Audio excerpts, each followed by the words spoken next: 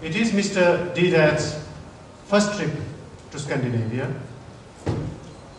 Mr. Deedat is a self-taught, self-educated Muslim scholar of the Christian Bible. He will, this evening, share his experiences with you, inshallah.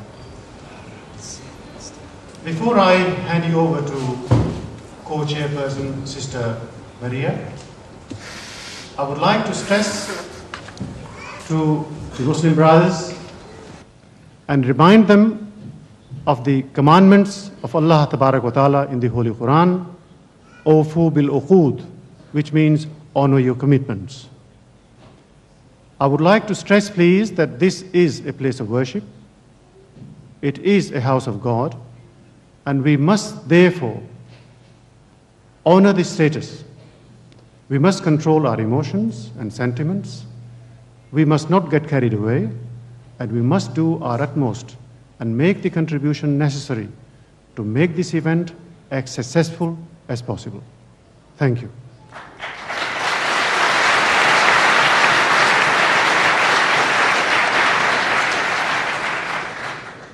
So, like last night, I also want to welcome you in the name of Jesus Christ to this church in Stockholm.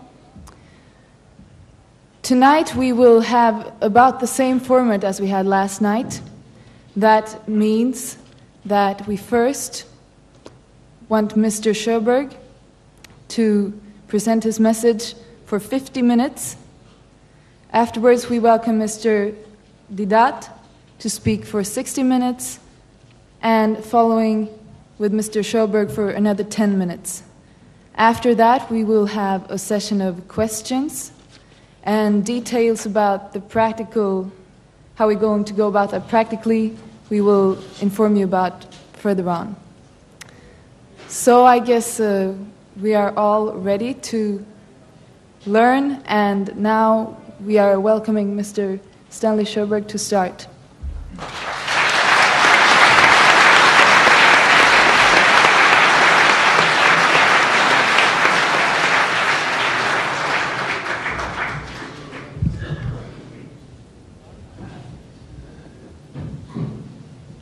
I have accepted this challenge because I have been asked to come and answer the question, is Jesus God? I did not take the initiative, and the question is, why do I accept the invitation? Not because I have any conflict with Muslims or people from other nations. I believe I have proved with my life investment up till now that I do love Muslim people. All through my years, and especially the last year, when there was an earthquake in Iran, we worked hard from our church to send air cargoes of qualified medicine to the Iranian people. When we heard Muslims tell us about starving people in Ethiopia and Eritrea, we sent food, a lot of food, and collected money to help. And we said, we don't care if they call themselves Muslims or Christians. They are our human brothers and sisters. And if they need help, we want to help.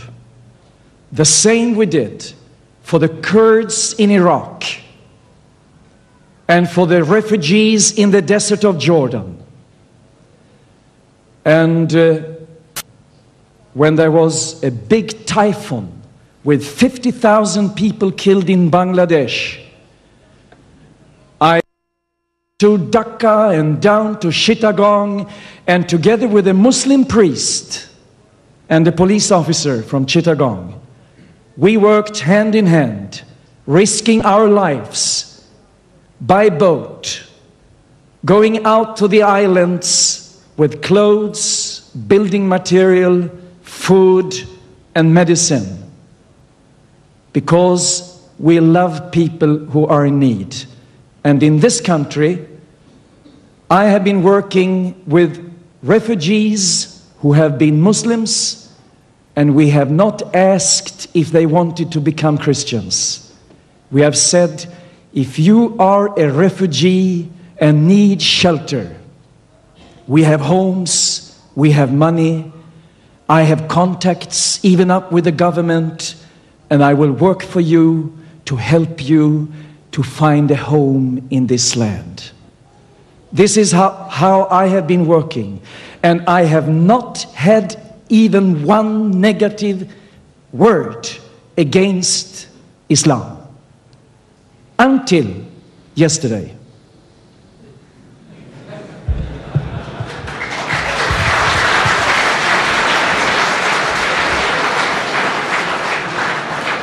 Mr. Ahmed Deedat challenged me, and he did it clearly, openly, without hesitating that he had come as a guest to Sweden. He even insulted me with a smile in his face. And I had to give some answers. And some of you became very angry. In one way, some people have advised me to not take part in this meeting tonight. Why not? Because last night you wanted to kill me. Do you know that the police is now investigating, and they are in the laboratory finding out what kind of poison it was? And even the floor in the Congress Hall is damaged. I had been burned alive. And then I heard someone say that we'll try another way. And we had a telephone call as a threat on our family if I would come here tonight. And now I ask you, Muslim brothers, what benefit is it if you cause violence in a kind discussion about the God of creation? Did the Jews have any benefit of crucifying Jesus? Was that good? No. Don't we need peace in this world?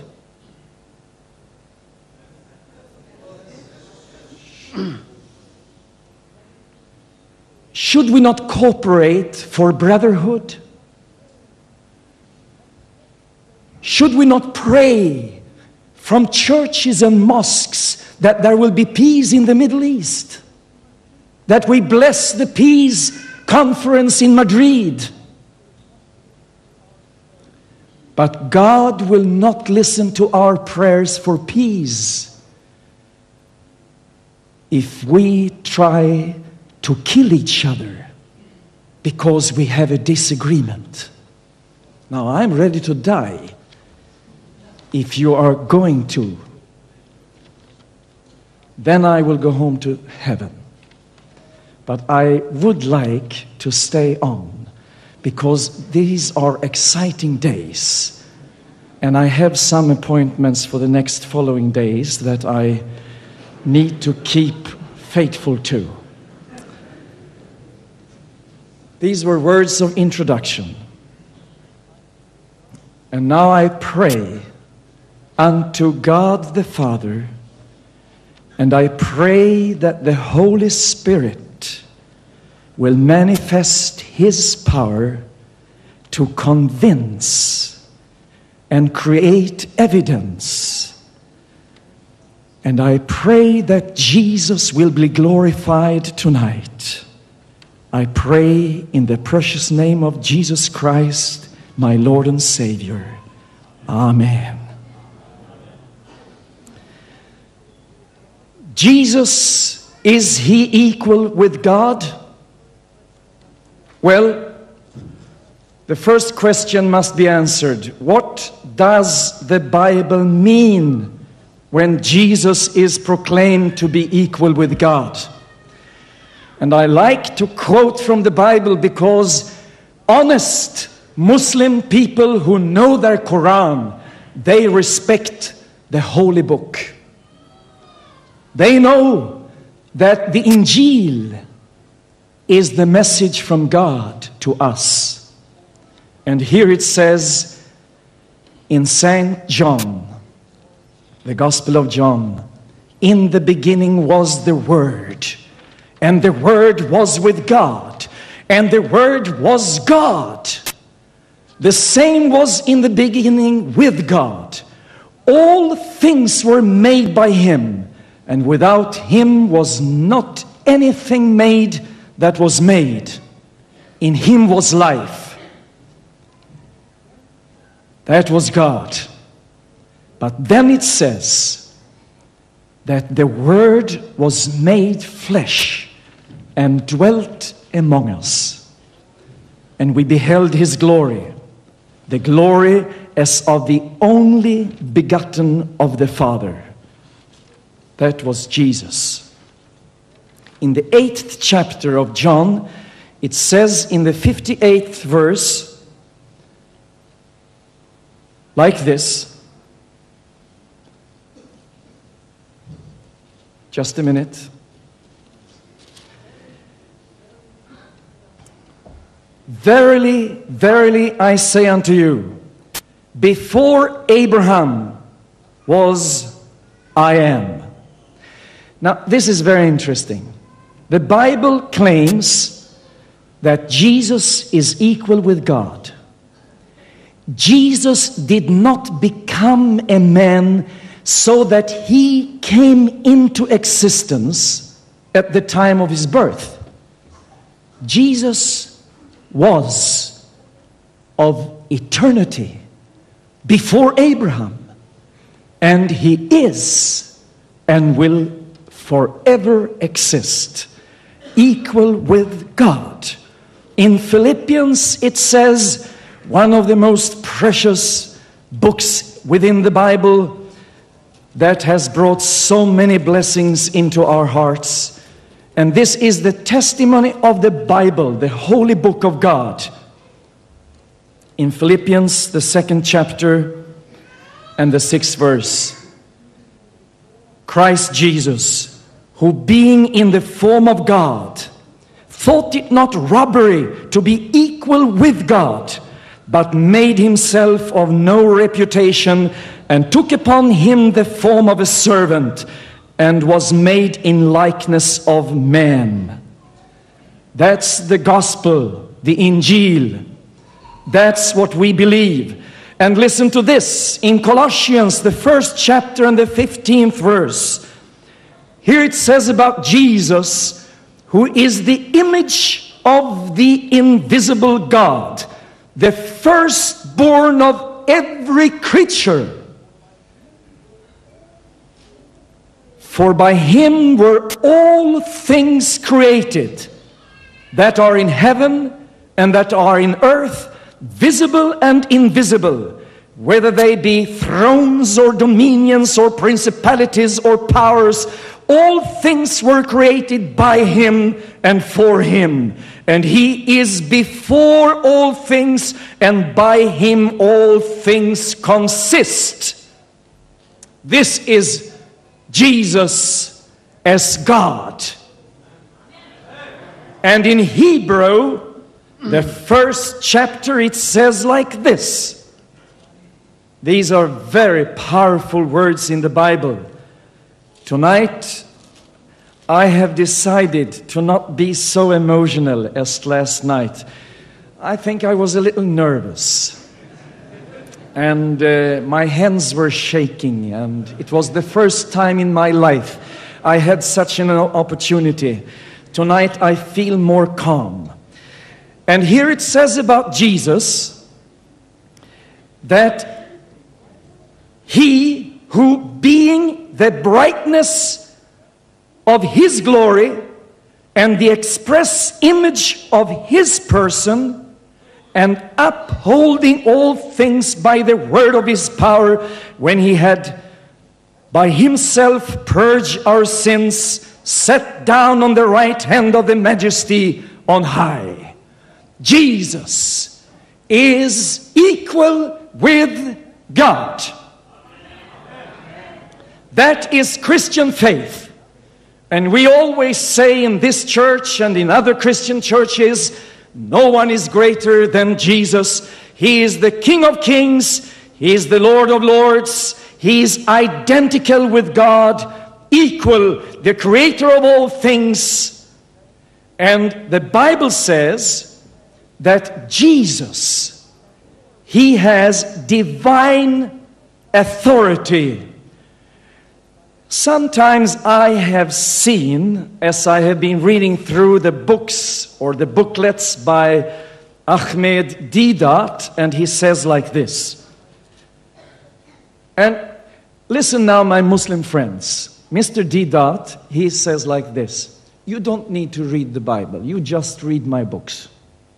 Because I help you to understand what is in the Bible. Don't care to read the Bible, because I'll just make some quotations. Don't listen to that. If you are honest and you want to know the truth, go and get you yourself your own Bible. And then you will find. No, don't make any applause. I need every second. Listen.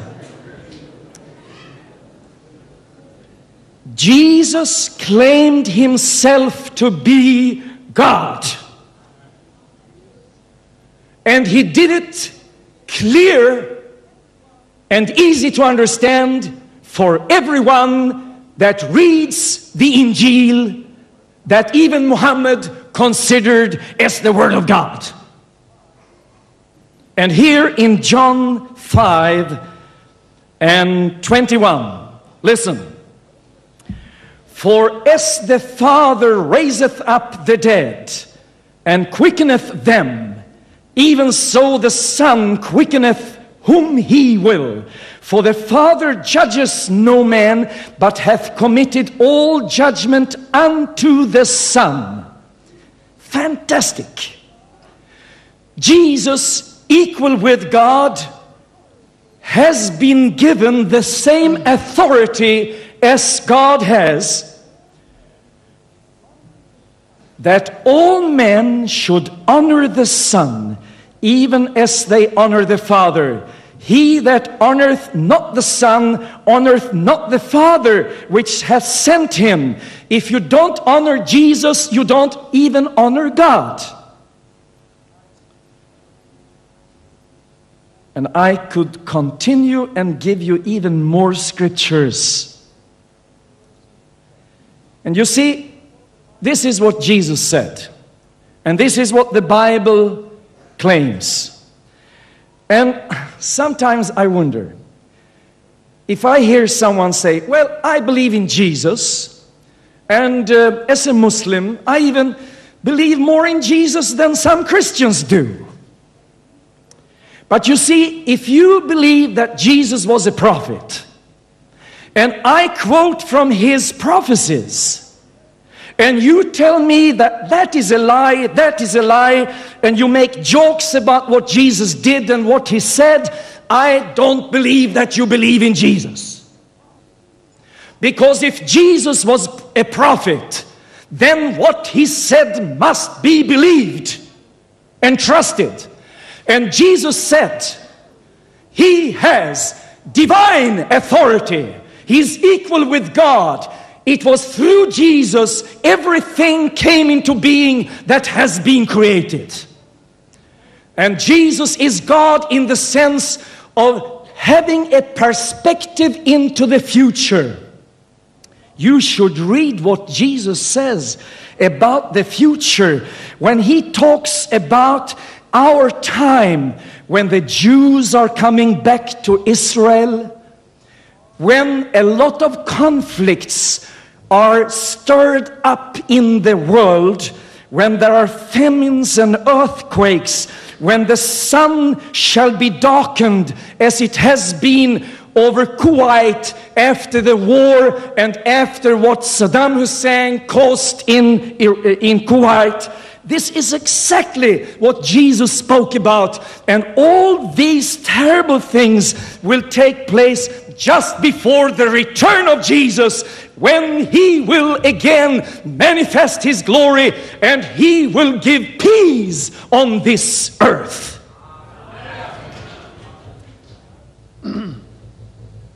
Now, I respect Muslim brothers and sisters who say like this: can God have a son? How did He get a son?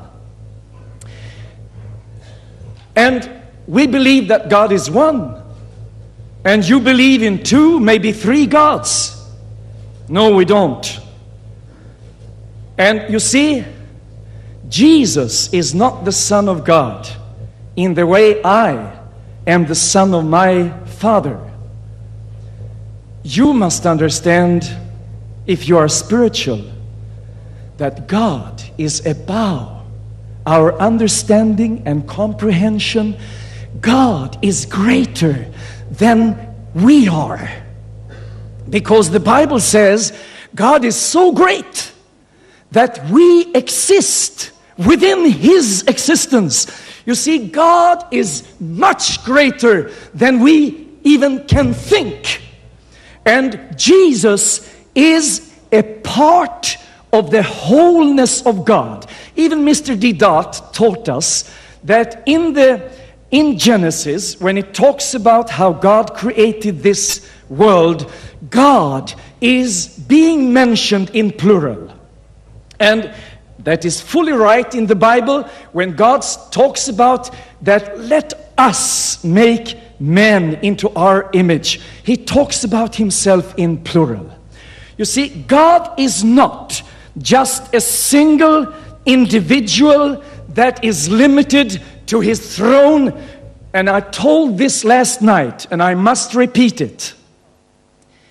If you pray unto God from a mosque in Mecca, or from a smaller house outside Stockholm, if you are a lady from Africa and you remember how you prayed when you were afraid of something that threatened you and you were about to run away and escape maybe to Scandinavia, you said, God, help me. And that is the miracle of God, that He is not a single individual limited to His throne, because He can hear the prayers of a Pakistani and a Saudi Arabian. He can hear the prayers of an African and a Scandinavian at the same moment. He's everywhere.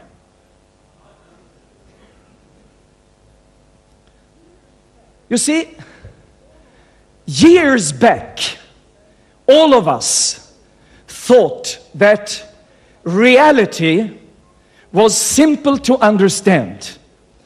But science have cleared that reality is above our understanding on nearly every thinkable level.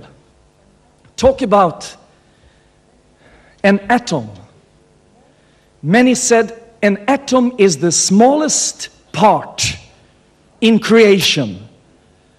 But microbiology has now discovered within one atom that people through hundreds of years thought that is the real singleness in universe, one atom. It can't even be divided. But then they discovered it can be divided.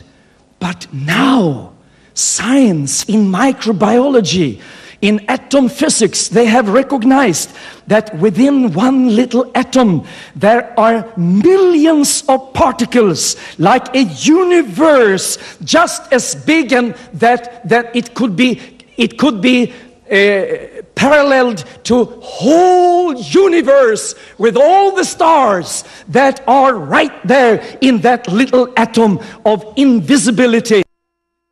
You see, God's creation is so great. Don't limit God. Don't limit God and think God is what I can understand and nothing about that. You understand? I hope you do.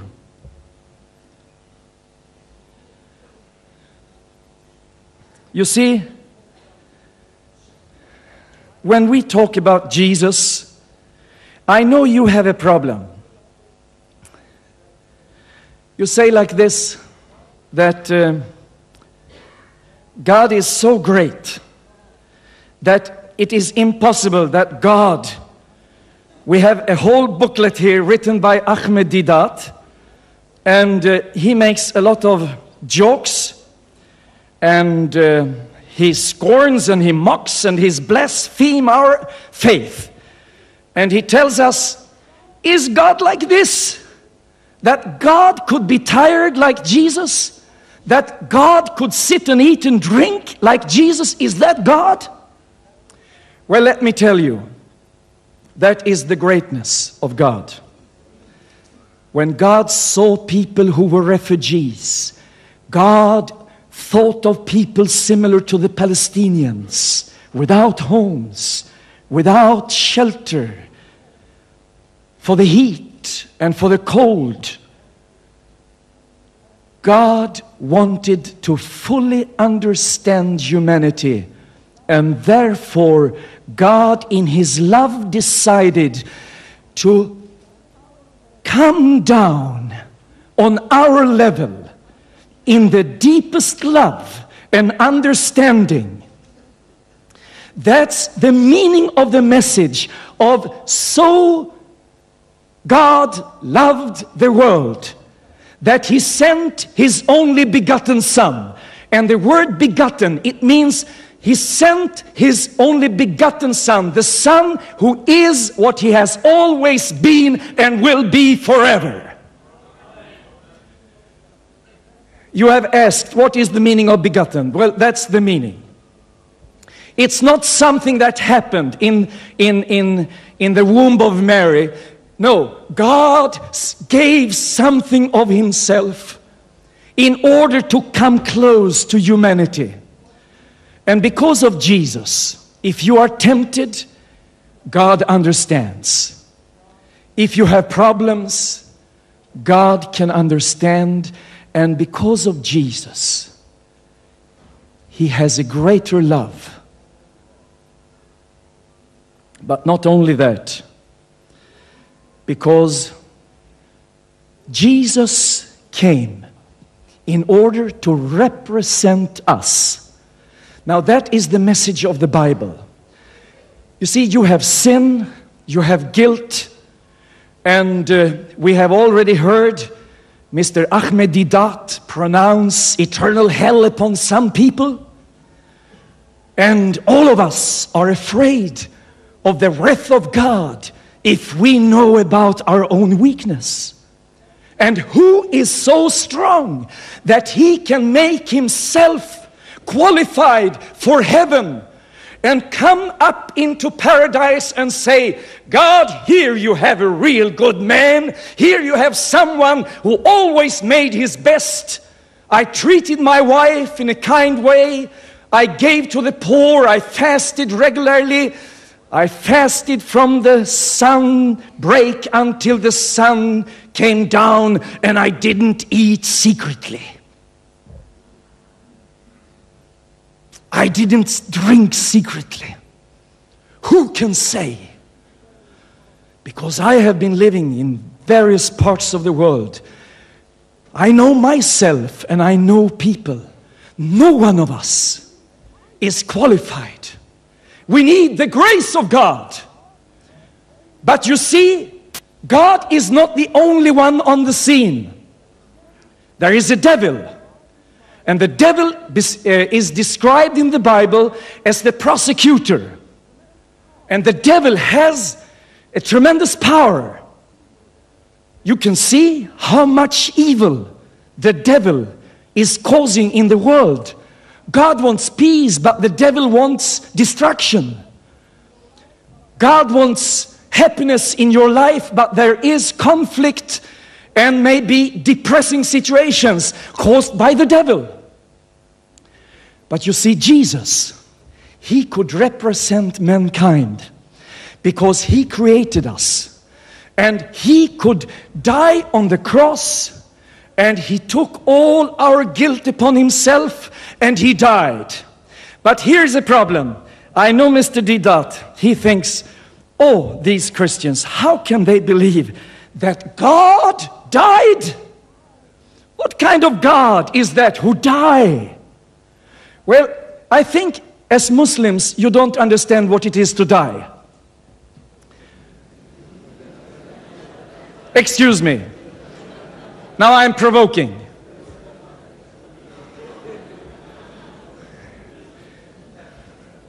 Well, you see, when Jesus died, do you know what he did? When Jesus died, it was like entering the gates of the kingdom of death. Now, when Jesus wanted to save mankind, he wanted to show love. He died because he paid the penalty of death. But the problem was still there. The devil was there as the king of death. And the gates of hell, they were under control of the demons. So Jesus had to die, not just as a suffering, not to be defeated. Jesus died in order to enter the gates of hell and go straight up to the devil. I'm not going to look at you now. And conquer the prosecutor. And take the power out of the hands of the devil. And open up for eternal life to all those who believe in Jesus Christ. And they are saved from hell and rescued for heaven. That's the message about Jesus. And I challenge you, all of you who think you are so good in yourself, you don't need any grace. You go to heaven by yourself.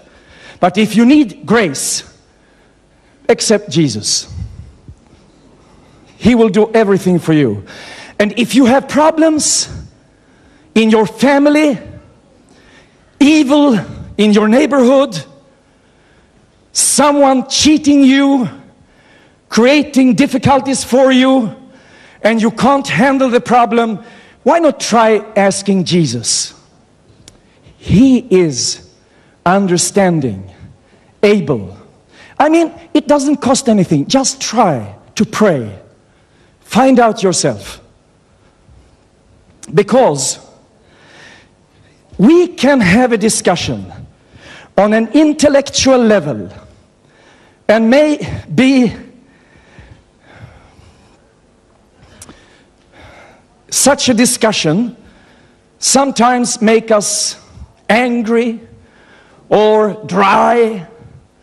But the Bible says God is so great that you can't even understand him, but you can experience him. Yes. Now, I do have some more to say. I know that Mr. Deedat, he doesn't like the miracles of Jesus. And he thinks that Moses was greater than Jesus. Because Moses, he was able to, out from a stick in his hand, create a snake. Something frightening. But Jesus, when he came, you have written a whole booklet about it. When Jesus came, the first miracle he did, he changed water into wine. And then you say that Jesus made the Christians alcoholics. But then you have never been in Israel. Because in Israel, they are experts in creating a very tasty wine that is very pure and very beautiful and very tasty, and there is not even 1% of alcohol in it, and we use that in our churches for Holy Communion. Do you think Jesus wanted to make them as drunkard? No, no. But why do you, when you preach about heaven and paradise, my dear brothers, why do you, when you talk about paradise, say that when we get to paradise, there will be rivers of wine for all the Muslims? Do you know why Jesus manifested his glory, creating wine out of water and giving them a tasty, beautiful experience at that wedding? First of all, Jesus chose to come to a wedding because it was a prophetical event. Because he comes to create love and happiness among people. Jesus did not really like, you see, Jesus was greater than Moses. Not as you say that Moses was greater than Jesus. Because Moses, he gave an illustration of the frightening snake. And he wanted to tell the king of Egypt, don't follow the snake. Don't do as Adam and Eve, as they sinned in the Garden of Eden. That was a miracle of judgment upon the nation of Egypt. Jesus was greater than Moses. Moses spoke about him who should come to, who should be like him. You are telling us in your books that when Moses said that a prophet will come who is similar to me, and you say that is Muhammad. It can't be Muhammad. Because Moses, he reminds us about Jesus, but Jesus is greater than Moses, because Moses, he saved the people out of Egypt. Like Jesus, he gives salvation for the whole world out of bondage.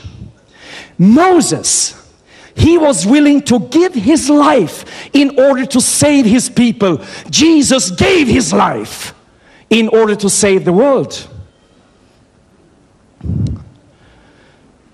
You see, Muhammad can't be the prophet Moses talked about, because Moses loved the Israeli people, but the Quran creates enmity toward the Israeli people. I mean, you may have your political opinion. If you don't like Jews, I can't help it. But yesterday evening I was reading from your own theology that Muslim priests say in an academy of theological research in the Quran that Jews are not human. That is racism for me. Moses loved Israel. Muhammad did not. So, Muhammad was not similar to Moses.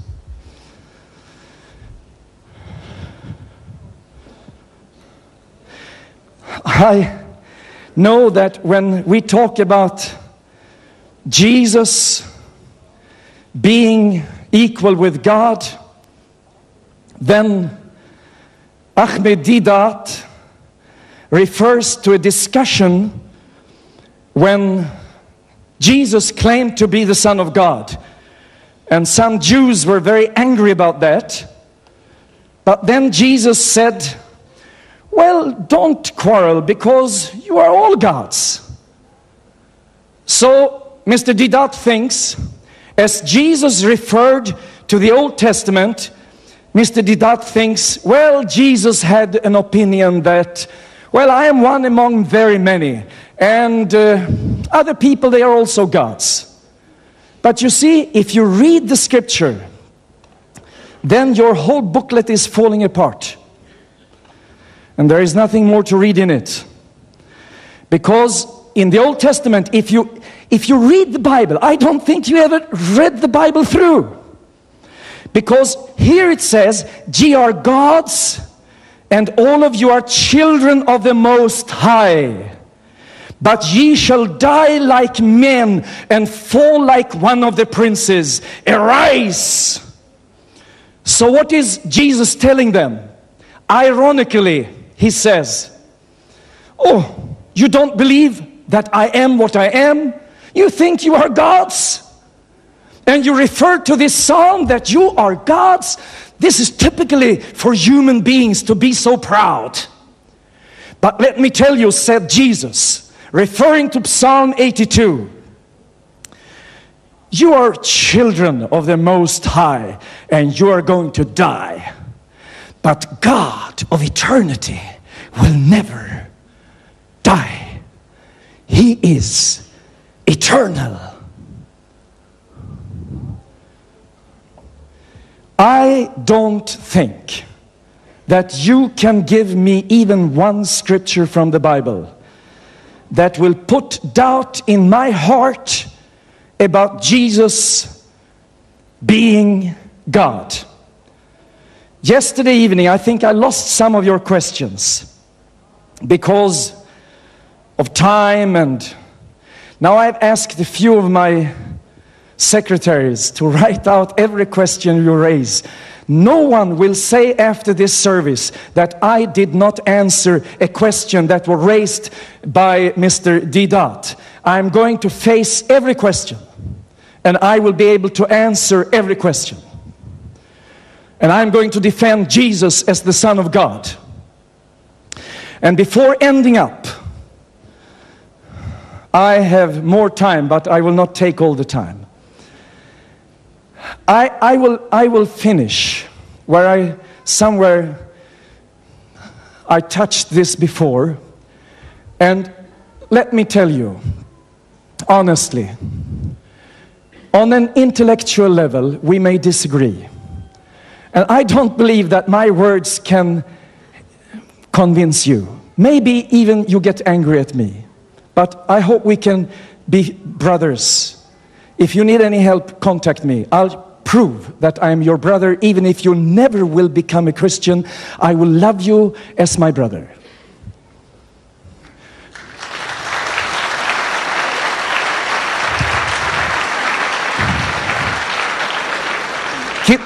कितने लोग हैं आज शाम को जो पाकिस्तान से आए हैं? दिखाए, हम तो एक दूसरे को समझते हैं, हम अपने आप को प्यार करते हैं. We love each other. Yes. Now let me just say like this. If you have a real difficulty and you have tried all kind of religions, you have tried people around you, and you have done everything possible with your own might and strength, and still the problem is there, give Jesus just a chance. Why not? It doesn't cost even one thing. You don't need to tell anybody about it. You can talk to Jesus even without whispering. You just send him a word of thinking, because in the book of Jonah, Jonah prayed just thinking, oh God, help me. So just say, Jesus, if you are there, and if you are alive, if you are equal with God, please help me. Give healing to my sick body. Deliver my husband from drugs. Save my teenagers from being destroyed in this terrible nation of Sweden. I know Sweden has damaged a lot of young people. Jesus can change their lives entirely. And let me assure you, in this church, we have seen at least 1,000 young people who came. They were criminals, they were drug addicts, they were alcoholics. They came into this church and they fell down and they said, Jesus, and they were saved, and they are out in society working, taking responsibility. Some of them are married and they are successful people in the society. Next by is a house a few blocks from here where people believe in Jesus, and we have the highest percentage of positive results helping alcoholics into salvation and deliverance from alcoholism. Jesus never makes anyone an alcoholic, but he saves everyone from alcoholism who wants to be saved.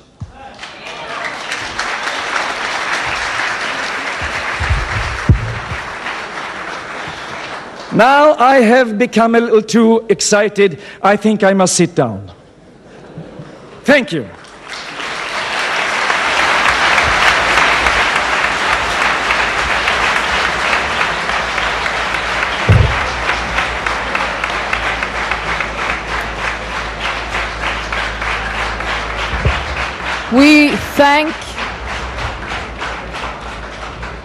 We thank Pastor Stanley Sjoberg for his speech, and we are now pleased to welcome Mr. Ahmed Deedat.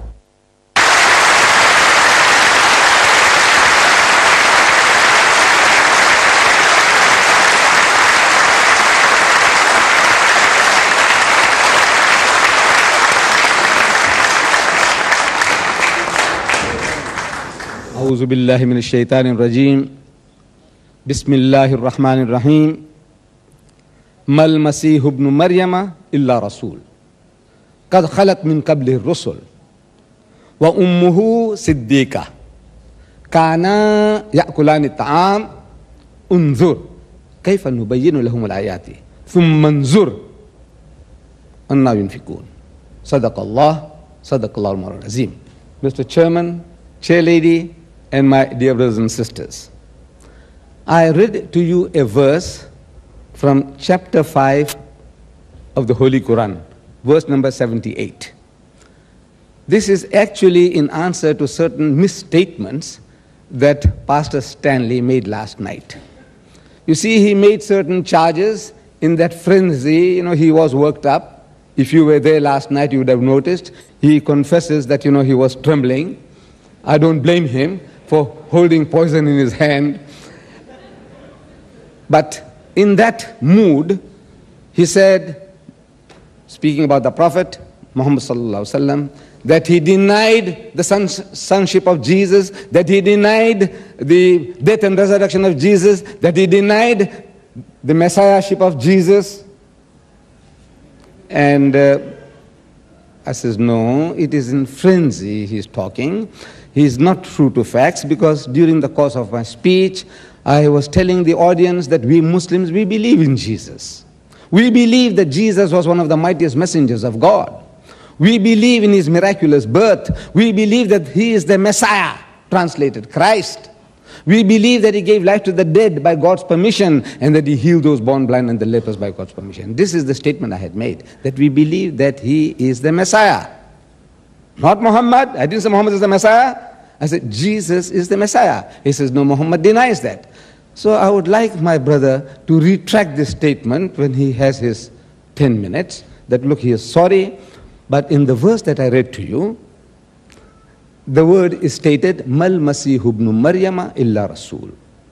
Most certainly, Messiah, the son of Mary, is no more than a messenger. قَدْ خَلَتْ مِنْ قَبْلِ الرُّسُلِ. Many were the messengers that passed away before him. وَأُمُّهُ صِدِّيقَةٌ. And his mother was a virtuous woman. She was a saintly woman. Mary, the mother of Jesus. She was a virtuous woman, a saintly woman. كَانَا يَأْكُلَانِ الطَّعَامِ. And they both ate food. We all eat food. Why does God Almighty want to draw attention to the fact that they both, mother and son, they both ate food? Because he's trying to tell you that anyone that eats food can never be your God. Is not worthy of worship. In the Roman Catholic Church, they worship Mary as the mother of God. The Christians generally, they say Jesus is God. They worship him. God Almighty says that they both ate food. In other words, if you eat food, you have a call of nature. You need the toilet. And if there's no toilet, you look for the rocks or the bush.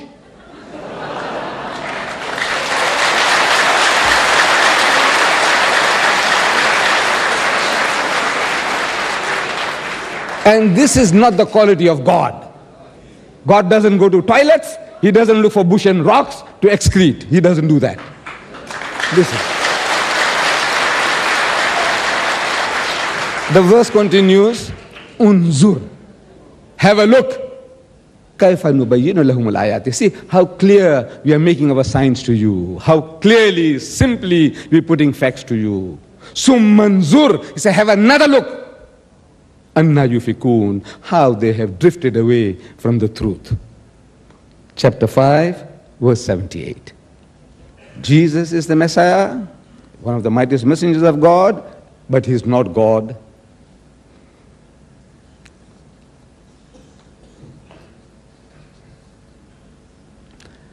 Then, in chapter 3, verse 45, God says in the Holy Quran, "Is qalatil malaikatu ya Maryam." Says, behold, the angel said, O Mary, Inna Allaha yubashiruki bikalimatin minhu. That God Almighty gives you glad tidings, the good news of a word from Him. Ismuhul Masih, His name will be the Messiah, translated Christ. Isa ibn Maryama, Jesus the son of Mary. Wajihan fid dunya wal akhirah, held in honor in this world and in the hereafter. Wa min al muqarrabin, and of the company of those nearest to God. Again, that Jesus is the Messiah and is one who is closest to God, in the company of those nearest to God. We say, as the Christian might say, sitting on the right hand of God. But we will explain that not physically, not geographically, because God Almighty is not like a man sitting on some glorified chair on a throne, and Jesus Christ on his side, on his right hand side, like a flea or a lice. No, no, no. In status, when the Easterner says, the man on my right hand, he could be on his left hand. But I say, in position of importance, this is my man, my right hand man. He can be sitting behind me, in front of me, or on the side of me. As such, we say he is in the company of nearest to God. We accept that Jesus is the Messiah and is one closest, nearest to God. This was the Quran I was quoting, and you can check it up in your own Quran at any time, sir. With regards to him claiming to be God, you see, I have been, the pastor will say, challenging. What I say, I'm appealing to my Christian brothers, learned people. In my meetings all over the world, when I have a chance, I said, brothers, sisters, I would like you to do me a favor. If Jesus is God, I would like you to show me one verse, only one statement, anywhere in your Bible, any version of the Bible where Jesus says, I am God, or where he says, worship me. And by God, even tonight,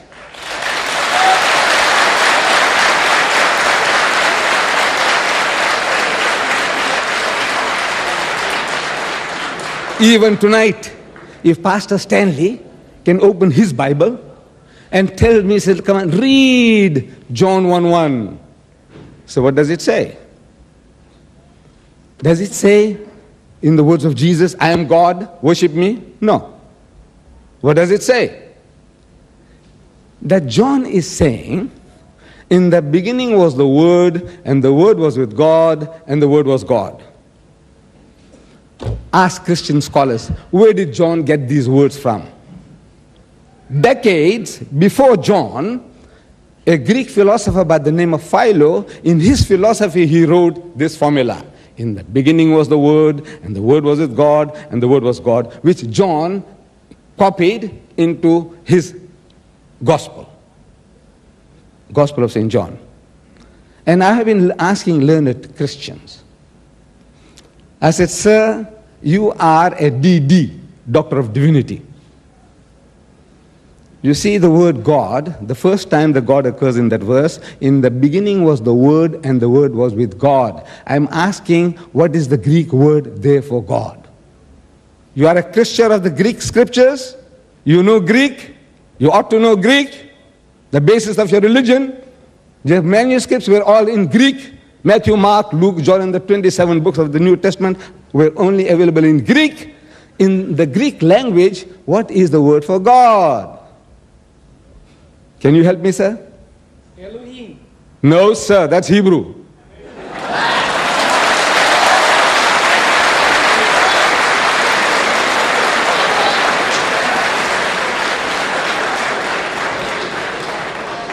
You see, a person gets angry now. Because of your clapping, he's going to get angry. He's going to lose his temper.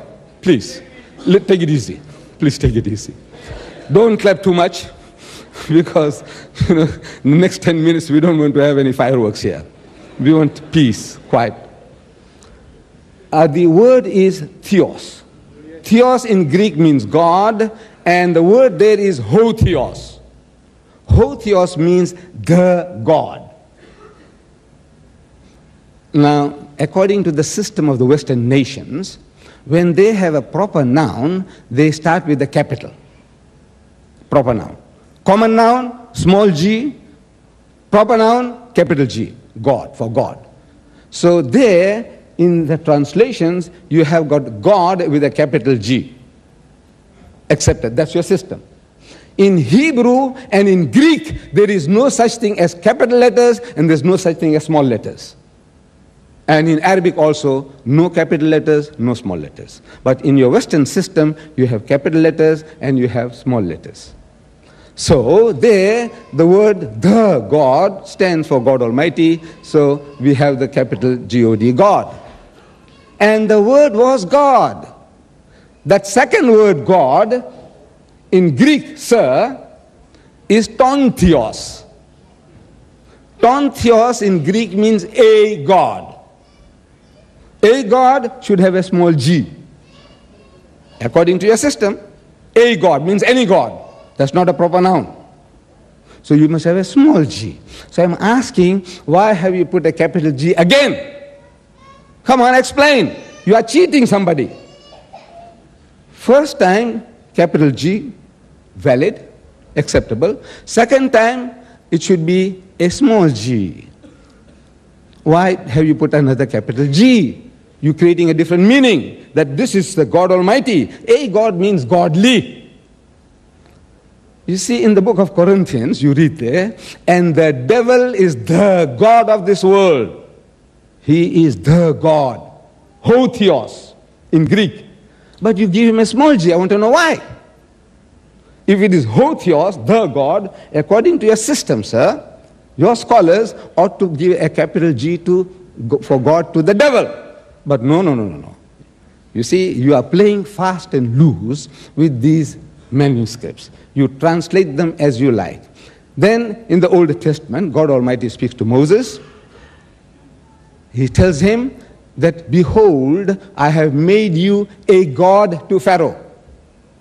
That's Elohim. I have made you a God. And I want to know now, why have you given a small g? The devil ought to have a capital G, you give him a small g. Moses ought to have a capital G, you give him a small g. Where did you get the small g's and the capital G's from? It's not in Hebrew, not in Greek. This is what you want to believe and what you want the people to believe. This is not honest translation. So I say again, in the words of Jesus, these are not the words of Jesus. What does he say?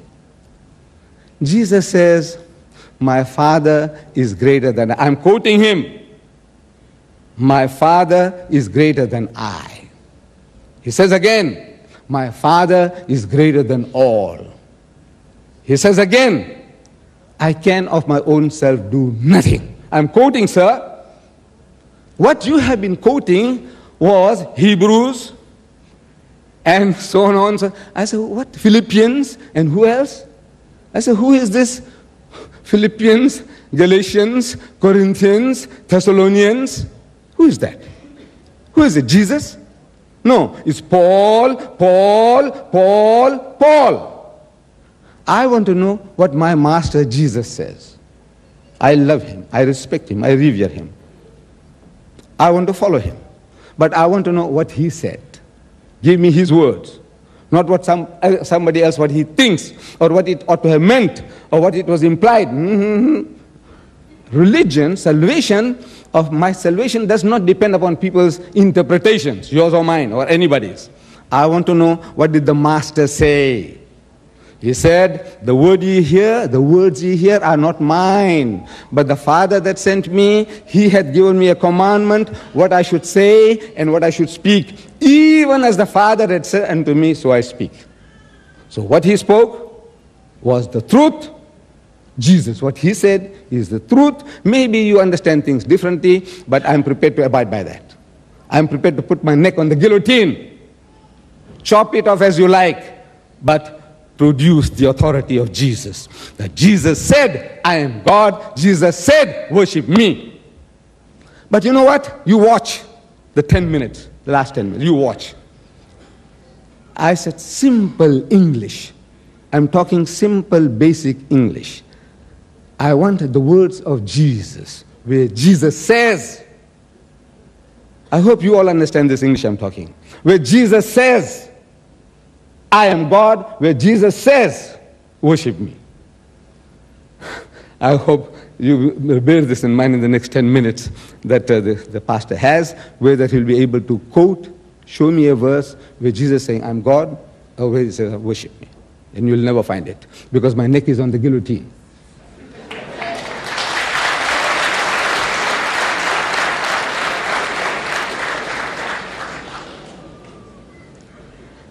Leave out being God. Just forget being God for a moment. Let's hear Jesus, his humility. Matthew chapter 19, sir, verse 16 and 17. And behold, one came and said unto him, unto Jesus, Good master, what good thing shall I do that I may have eternal life? And he said unto him, Jesus says unto him, Why callest thou me good? What are you calling me good for? Why callest thou me good? There is none good but one, that is God. Only God is good. He is all good. He refuses that you should even call him good. How would he ask you to call me God?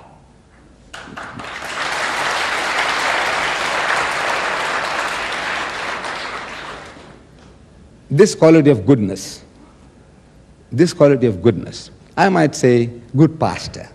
And in humility, the pastor said, no, I'm not such a good man. I have a lot of shortcomings. You say, Mr. Deedat, you are a very good man. I says, no, please, leave that out. I have a lot of shortcomings. We, in humility, we do that. But if Jesus was God, this is hypocrisy. God is good. And if he's God, he must say, well, I accept what you are telling me. But as a man, he has a right to say, no, what you're calling me good for? The real goodness is in God, and he is all good. So, therefore, we can see in his own words, he's disclaiming any type of divinity, that he is God. He's disclaiming that. With regards to what the pastor said about Jesus saying, before Abraham was, I am. And I am is an expression that God used in the Old Testament when people were inquiring from Moses inquiring from God. He said, look, these people might want to know who sent you. So I says, God. They want to know what's his name. What shall I say? He says, tell them, Eheye Asher Eheye. That's Hebrew. Means I am whatever I am. Look, don't waste time, man. Don't what you worried. You want to know about my titles? I said, look, just take it, man. I'm Deedat. Are you a DD or are you a professor? I said, look, forget all that, man. Just take it. I am whatever I am. Listen to me. If it's worthwhile anything to you, take it. If you think it's not worthwhile, reject it. I am what I am. God says, Eheye Asher Eheye. Now, Jesus Christ, he's provoked by the Jews, and he's telling them that, look, you destroy this temple, and I will rebuild it in 3 days. And the Jews say, look, man, it took 30 years in the making. And you're going to build it in 3 days? And the writer says that they didn't understand that he was talking about the temple of his body. He didn't go to explain. He didn't explain to them. He created the confusion in the minds of the Jews. If he was talking about himself, he should have said so. The people misunderstood that he's talking about the temple of Jerusalem, and he left it at that. Then they say that, look, man, you are only so many years old, 30 years old, and you know about Abraham and all that. So he said, look, before Abraham was, I am. If he meant that he himself was before Abraham, we would like to know how he was. Because we know, and you are telling us, sir, that Jesus Christ was born 1991 years ago in the stable to a Jewish girl 1,991 years ago. Before that, he was not here on this earth. Where was he? With the Father. In what form? Was he this man, 30-year-old young man who was with the God, and now God reduced him into a sperm and put it into his mother's womb, and she carries him for 9 months and gives birth to him in a stable? Is that your idea of what Jesus was? He was with God, walking and talking, dining and relaxing with God. And now he reduces him and says, now look, you, my son, you go into Mary's womb and you stay there for 9 months and be born like any other human child and make your mother impure for 40 days. Is that the idea? That he was with God? How was he? So I said, look, read the book of Jeremiah, sir. And God Almighty tells Jeremiah, said, I have known you before you were in your mother's womb. Before you were in your mother's womb, I knew you. And I have made you a prophet to the world before you were in your mother's womb. I want to know how the man can be a prophet before he came into his mother's womb. He was with God. So I knew you before you were there in your mother's womb. I knew you then. In what form? So I said, you see, your understanding of the scriptures is deficient. You are looking at a Jewish book, which the Bible is, full of Eastern metaphors and similes, to which you have no experience, you have no background to that. You are looking at things metaphorically, literally, and we are creating mischief. The arguments between us is because you are looking at a Jewish book, instead of looking at it as a Jew, you are looking at a Jewish book through Greek glasses, as the Greeks saw it. Because the Greeks and the Romans were the pioneers of that message of Jesus Christ to your forefathers, the Scandinavians and the Romans and the French and the British and all. Who they made you to see a Jewish book through Greek glasses as the Greeks saw it. That's why the conflict. But if you look at a Jewish book as a Jew, no problem. So we understand now that Jesus was with God and Jeremiah was with God, and now I tell you Muhammad was with God, and I tell you Hitler was with God, and every Tom, Dick and Harry was with God.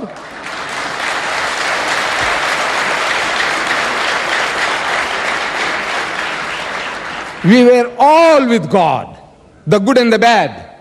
We were all with God. In what form? No form. Because God is formless. He's a spirit. How can you be in form? No, in the knowledge of God.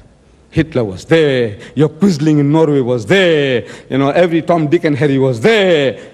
Pastor Stanley was there. Ahmed Deedat was there. We are all there.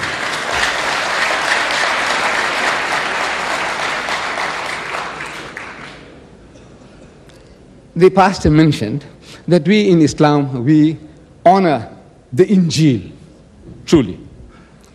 See, when we are talking about Injil, this is Injil of Jesus, the good news given by Jesus Christ. We accept. Whatever Jesus gave, if we can see, confirm, verify that these are the words of Jesus, that is the Injil. Injil of Jesus.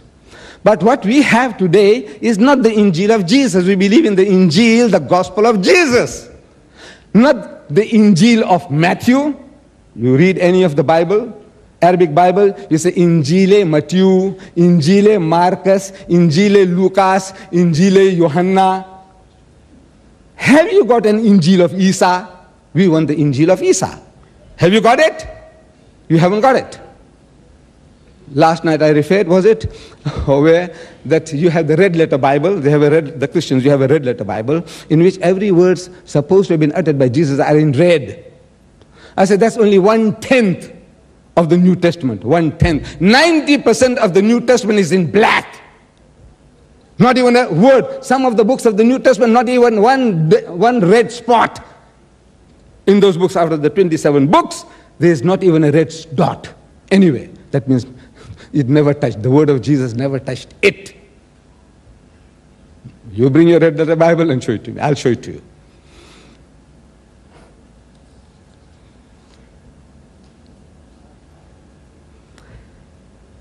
The pastor made a statement. Jesus claimed himself to be God. It's all being recorded.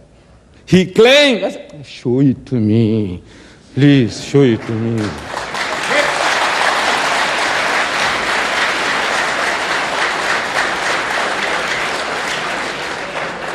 You show it to me. Jesus says, I'm God.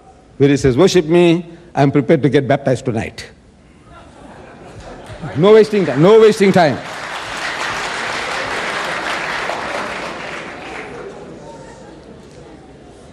Then you made an allegation. You showed a book. You were showing a book supposed to have been attributed to me. You showed me a book, sir. You were showing the audience. The title of the book was The God That Never Was. You said Mr. Ahmed Deedat wrote it. I say it's a lie. I didn't write that book. I didn't write that book.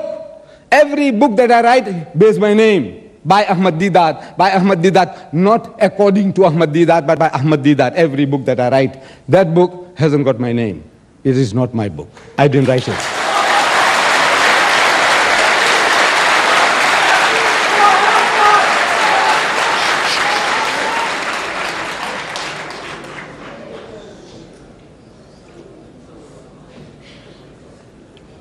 Now, there are certain things, it's statements about Jesus. This book, the Bible, as the pastor believes and Christians believe, is the veritable word of God, God's word. Inspired by the Spirit of God, which is God.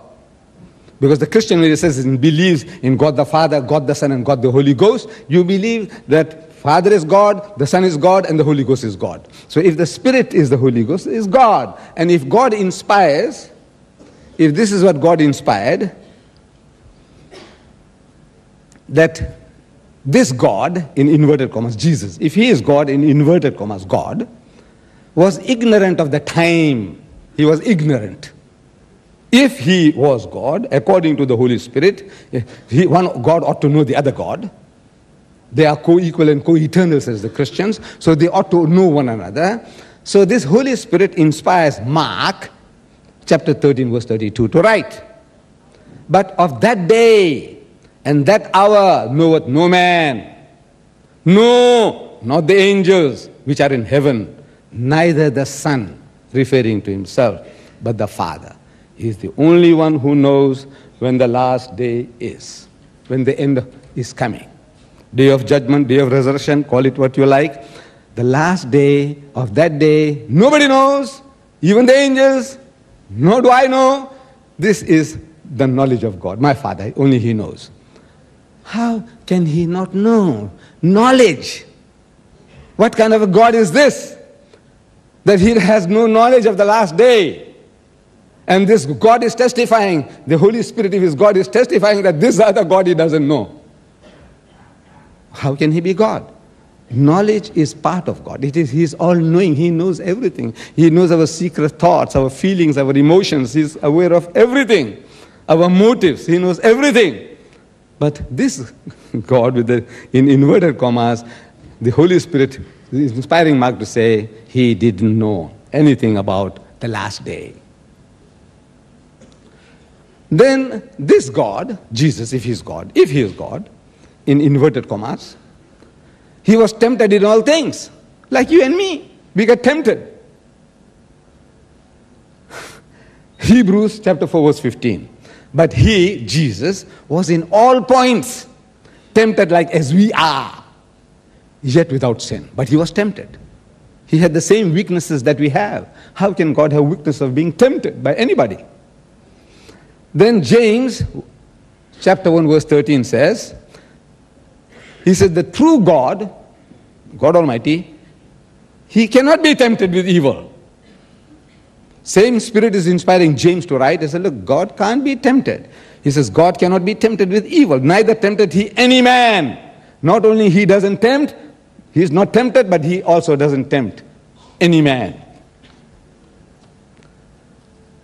Then again we read that the devil tempted, in inverted commas, God, that's Jesus, as the Christians say, as the pastor says, is God, that the devil tempted him for 40 days. And immediately the Spirit driveth him into the wilderness. And he was there in the wilderness for 40 days, tempted of Satan. Satan tempted him for 40 days. He played the fools with him for 40 days. With God, the devil plays fool with God for 40 days. What is he doing with him for 40 days? This is not the quality or attribute of God, that the devil can tempt God. And this God, Jesus, if He is God, in inverted commas, He learned through experience. He had experience, like you and me. They say He is a wise man who learns from experience. But the wiser man is he who learns from the experience of others. You know, when others make a fool of themselves, we must learn something from that, a lesson that we don't make the same mistakes. But Jesus Christ, He didn't have that opportunity. According to Hebrews chapter 5, verse 8, He says, learned He obedience by the things which He suffered. He is learning from His suffering. He made a mistake, he gets burnt, he learns, now fire burns. He made another mistake, he gets hurt, now he learns. He is learning by experience which He suffered, by the things He suffered. This is not the quality of God. God was ignorant of the season. God with inverted commas, quotation. He was ignorant about the season. And on the morrow, next day, when they were come from Bethany, He, Jesus, was hungry. Can you imagine a hungry God?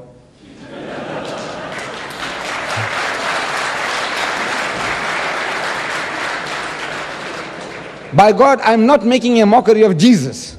You see, when you say that these are the qualities of God, I'm trying to draw your attention that God is not hungry. He doesn't get hungry. He feeds you, but he's not fed. He doesn't need the things that we need. Broiled fish and honeycomb are not His diet.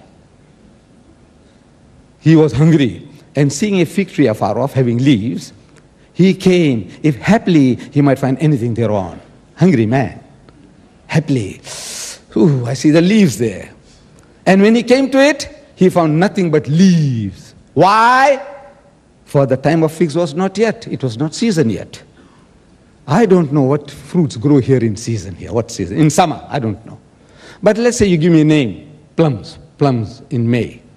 And I come here now, I heard about the Scandinavian, your Swedish plums, for example. And I come here and say, I want your plums. He says, Mr. Deedat, this is midwinter. We don't have plums in winter. You should have come May, June, July. Summertime we get plums.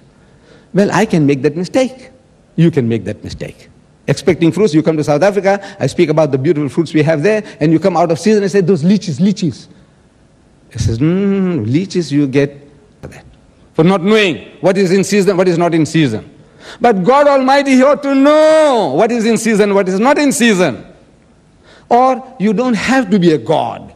If you have some common knowledge of your country, pastor, you would know what grows in season, what is out of season. If it is out of season, you have no right to expect fruit from a fruit tree.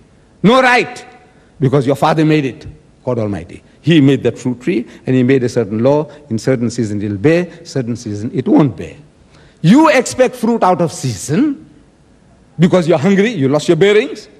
And now when there are no fruits, you curse the tree that it should wither and die for following God's law, your father's law. What kind of behavior is this? Irrational.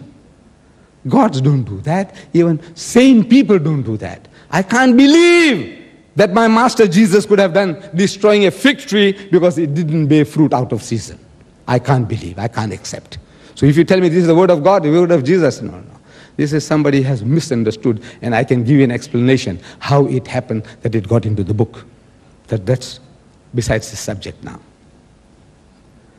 God Almighty, Jesus, if He is God Almighty, He is a powerless God, in inverted commas, powerless.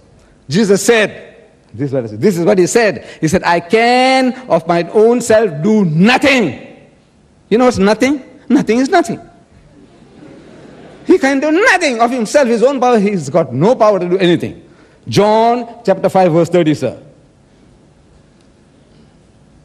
He does say, all power is given unto me. Is given to him. I can give you a general power of attorney to act on my behalf. You can do what I do. You can sell my property if I give you the power of attorney. So he says, all power is given unto me. It's not mine. The power is given to me. It's not, it belongs to God. He can take it from me and give it to somebody else. That's his business, his prerogative. Then I give you something, if you remember this, you can win a Bible quiz. You can win a Bible quiz. The shortest sentence in the Bible. Shortest sentence, only 2 words. Remember this, anybody at a quiz, it's the shortest sentence in the Bible. If you remember this, you can win a quiz. The heading here is a weeping God, a God who cries. In inverted commas. Can you imagine God crying like a baby? But this is what I'm reading, John chapter 11 verse 35, sir. So I don't know whether he's hearing.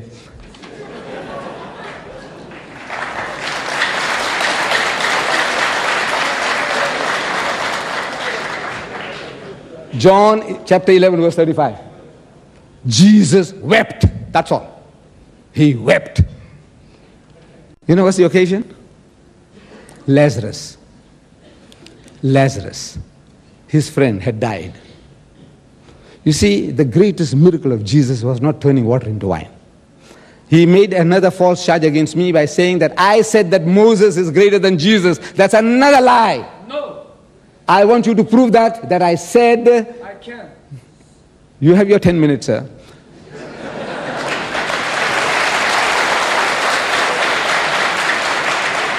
Remember the words that I said that Moses was greater than Jesus. Remember the words. That's what you said, sir. So I take exception to that. I said, I never said any such thing. I know it's not in my mind. I never think like that I would talk like that. Yes. So the greatest miracle of Jesus is, we all will have to acknowledge, is giving life to the dead. This is the prerogative of God. Only God can give life. He takes life and he gives life. So the Christian says, look, Jesus gave life to the dead. I said, does he say that? Does he say that he gave life to the dead? No. This is your understanding. But I said, he didn't give life to the dead. He didn't. Read this John. I just gave you the reference just now. Read the chapter. Lazarus dies, a friend of Jesus. And he goes to the village and he meets Martha and the other Mary, and they tell him, he says, you know, Master, if you were here, you know, you could have saved our brother from dying. You know, you can heal other people, you can help them. Why could you have not have saved my brother from dying? So Jesus says that even now, if you have faith, you shall see the glory of God. You shall see the glory of God. He says, where have you laid him? So they lead him to the sepulchre, a tomb above ground, sepulchre, not grave. They lead him to the sepulchre. And on the way, Jesus is groaning. That's what your Bible says, sir. He's groaning in the spirit. He's moaning. What is that? You see, when we are crying bitterly and we utter words which are not audible to the people around us, they think we are moaning, we are groaning. In actual fact, he's pouring out his heart to God. So, oh my Lord, oh my Father, you know, my friend Lazarus, he has died. You know, please give back life to him. He's crying to God. But the people, they can't hear what actually he's saying. So they say he's groaning, he's moaning. He's not groaning and not moaning, he's praying. And when he comes to the tomb, before reaching the tomb, he stands there and he says, oh my Father, I know that thou hast heard me, and I know that thou hearest me always. Whatever I do, he said, I by the finger of God cast out devils. I by the Spirit of God do these things. Everything is God working through him. I know that thou hast heard me, my prayer. And I know that thou hearest me always. Any time I ask for anything, you give it to me. But because of the people that stood by, these superstitious, credulous people, because of these people, I'm saying this. I'm putting up an act that these fools might not think that I am God. I'm giving life to the dead. Therefore, I'm making this performance. I said it, that they may believe that thou hast sent me. That's the reason why I'm talking like this. Then he says, Lazarus, Lazarus, come out. And Lazarus came out after 3 days, perhaps stinking, from his grave. He says, Hallelujah. Alhamdulillah. Hallelujah.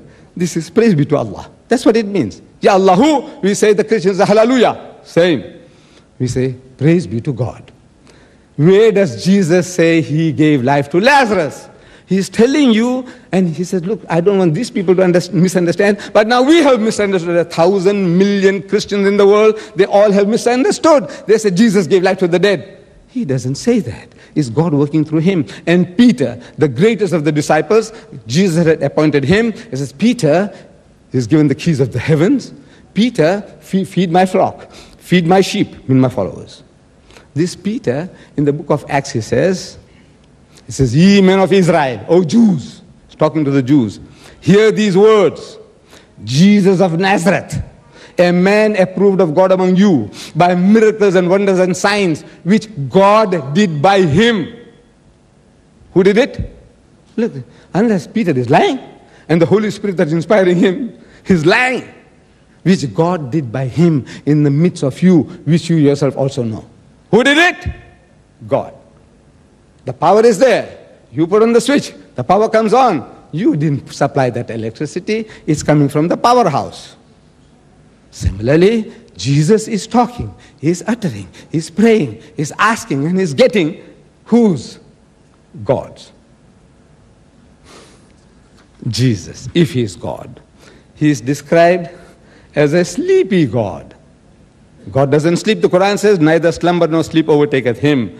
But this God with inverted commas, if he was God, I'm reading Matthew chapter 8 verse 24. He was asleep. God sleeping. He was asleep. Luke chapter 8 verse 23. He fell asleep. God falling asleep. Mark chapter 4 verse 38. And he was in the hinder part of the ship, asleep on a pillow. God, please, please, please.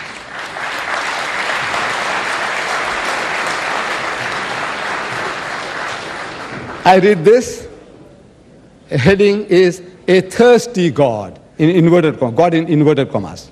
If Jesus is God in inverted commas. He saith, he Jesus, he saith, I thirst. I'm thirsty. By God I am. Thirsty. Jesus is, so God is thirsty. He said, I'm thirsty, I'm drinking. I'm thirsty. Is this the quality of God? I thirst. A weary God.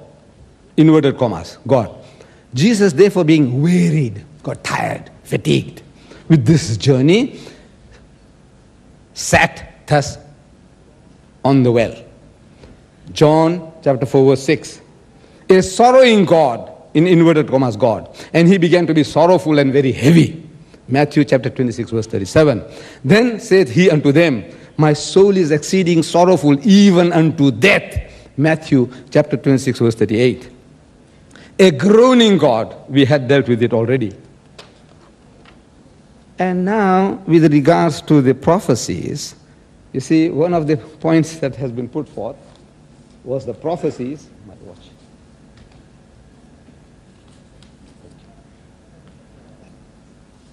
One of the points was the prophecies. I said, now when you look at the prophecies,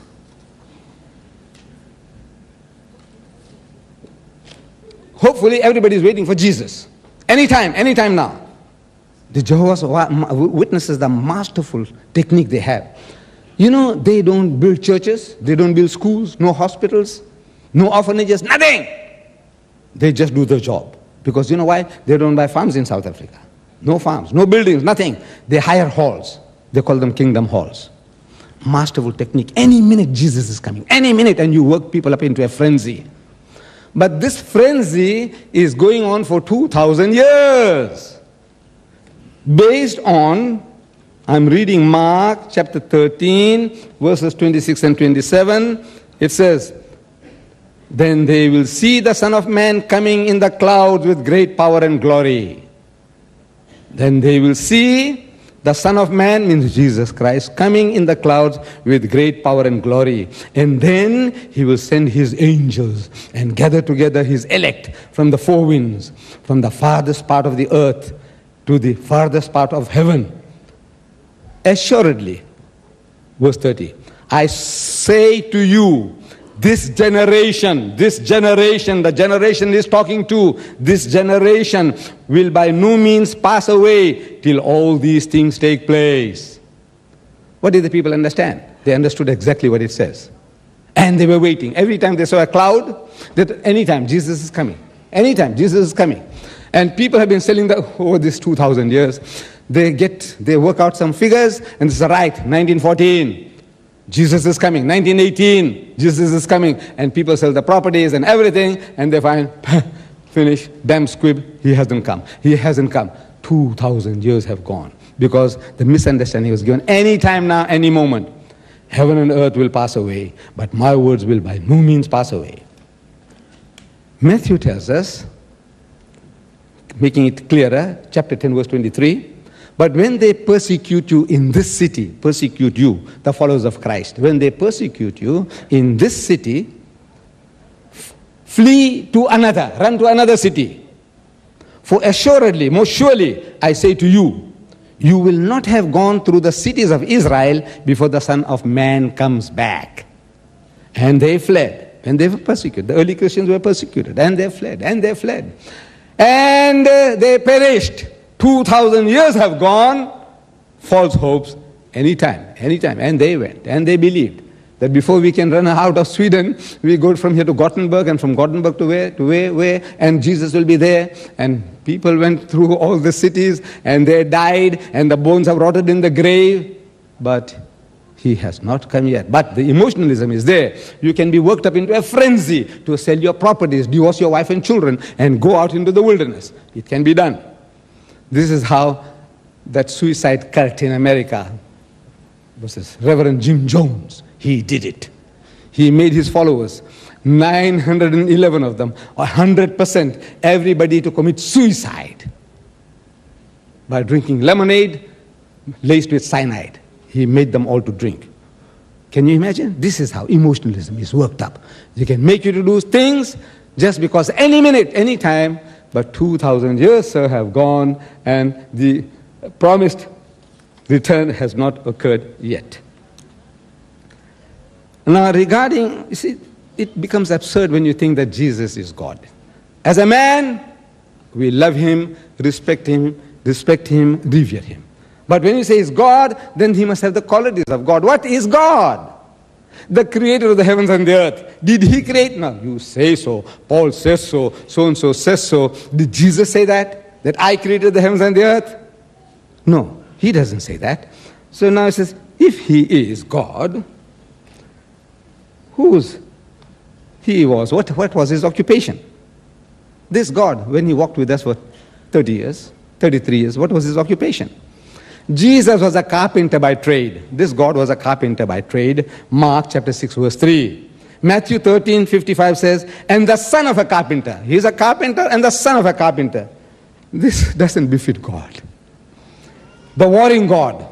The God who's going out a warring. The strong arm method of God in inverted commas. Strong arm method. And he went into the temple and began to cast out them that sold therein and them that bought. And when he had made a scourge, whip, Jesus Christ, of small cords. He got them all cords together and made into a whip. He drove them all out of the temple with a whip. And the sheep and the oxen, all beat them all out of the temple and poured out the changers' money and overthrew the tables. And when he marched on to Jerusalem, you see, when he marched with his disciples to Jerusalem, and they're making a big noise, Hosanna to the Son of David, Hosanna to the King of Israel, throwing flowers on the way. And the Jews remonstrate with Jesus, that, look, man, subdue your disciples, otherwise things might go out of hand. So Jesus says, if we subdue them, if we silence them, even the rocks will cry. In that mood, he's marching on to Jerusalem and he's telling his disciples a story, a parable of what is going to happen, or what he expects them to do. He says, for those mine enemies, who will not that I should rule over them, my enemies who don't want me to rule, to be the ruler over them, king over them, bring them hither and slay them before me. Kill them, cut their throats. We are talking about the meek and gentle Jesus. Muhammad said this, and Muhammad said that in Islam, you can give a wife a slight beating. What a mountain he made out of that. I said, like Jesus Christ is telling people, chop off their heads, man. You don't want me to rule you? I'm Jesus. Then, best thing, I have your heads chopped off. Slit your throats. And he's racial. God Almighty, can he be racial? The pastor has been condemning the racism of South Africa, the apartheid regime in my country. You know about it. What they did to us for 300 years. These Christians, good Christians, regular churchgoers. And I'm told by them that the greatest of racists are the most regular churchgoers. They are the greatest racists. They believe that, the sons of Noah, Sam, Ham, and Japheth, they, the white people, they are the sons of Sam. And we are the children of Ham. And Noah had cursed all the black races of the earth, whether Chinese or Indian or Africans. And as such, they had a right to lord it over us, enslave us. For 300 years, they did it. Thanks to the Scandinavians. Thank you, sir, for speaking on our behalf. And there is some change taking place now. But racism.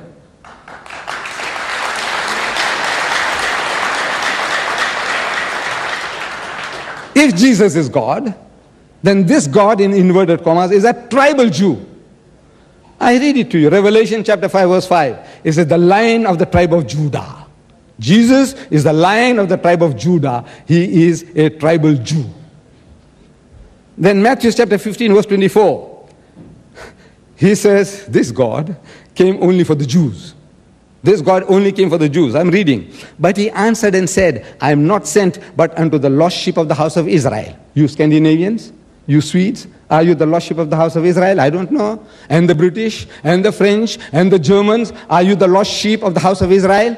That's what Jesus says. I am not sent but unto the lost sheep of the house of Israel, the Jews. The titles of this God, if he is God. He says, the King of the Jews, Matthew 2:2. He is the King of the Jews. John 1:49 and 12:13. He is the King of Israel, the kingdom of God. And he, Jesus, shall reign over the house of Jacob forever, and of his kingdom there shall be no end.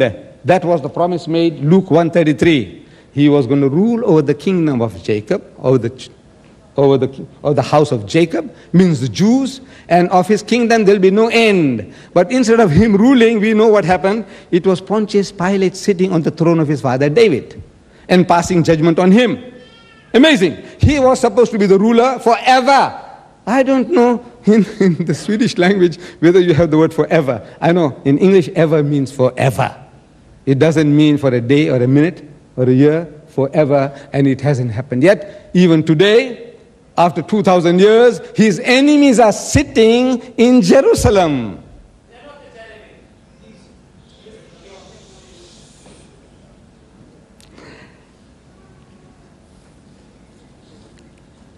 As a miracle worker,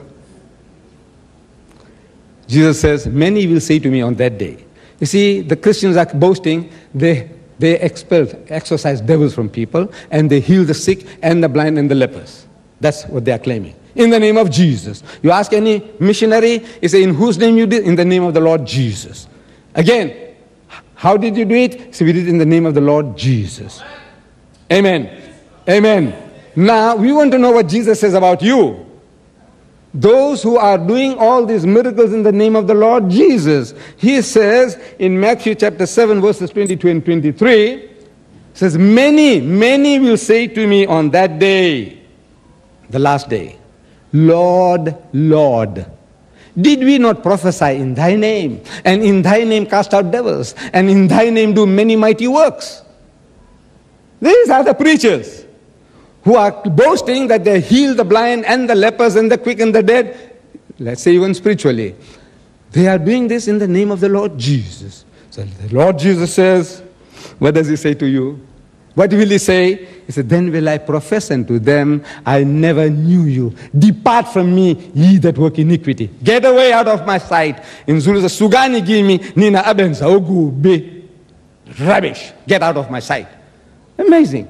You have done all these things, sacrificing your life, your family and everything, going to Pakistan and Indonesia and in Africa with all the dust and the flies and the sicknesses around.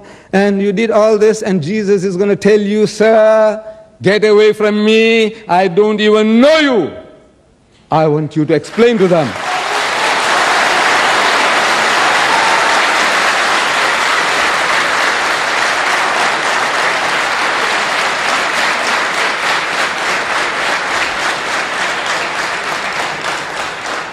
Miracles, these miracles that the Christian is boasting about miracles, Jesus says, I'm sorry, I beg your pardon, Matthew chapter 7 verse 15, Matthew says, the Holy Spirit is supposed to be inspiring Matthew.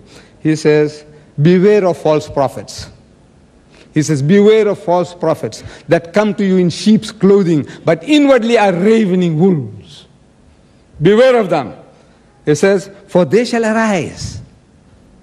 Mark chapter 10 verse 22. He said, for they shall arise many false prophets and false Christs, who will show you great signs and wonders, if it were possible to deceive the very elect. So this is not the test that you are a good man, that you are a true believer. Not a test. All your miracles are no test, because we are told that even false prophets and false Christs can do that, and they will do to such an extent, such a degree, that even the disciples of Jesus can be misled and deceived. Yes.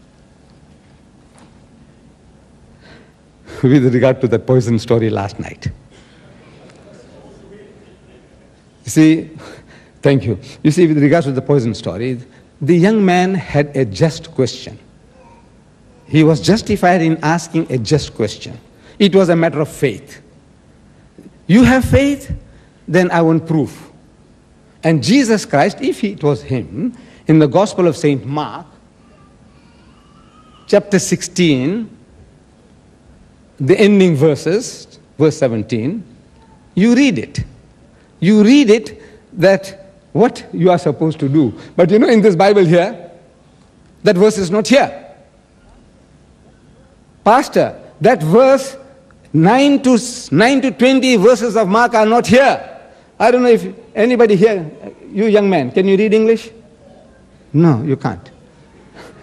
Pastor, would you like to help me? I said, look, in this Bible here, produced by the Christians, 32 scholars of the highest eminence, backed by 50 cooperating denominations of Christendom, they have thrown it out as a fabrication.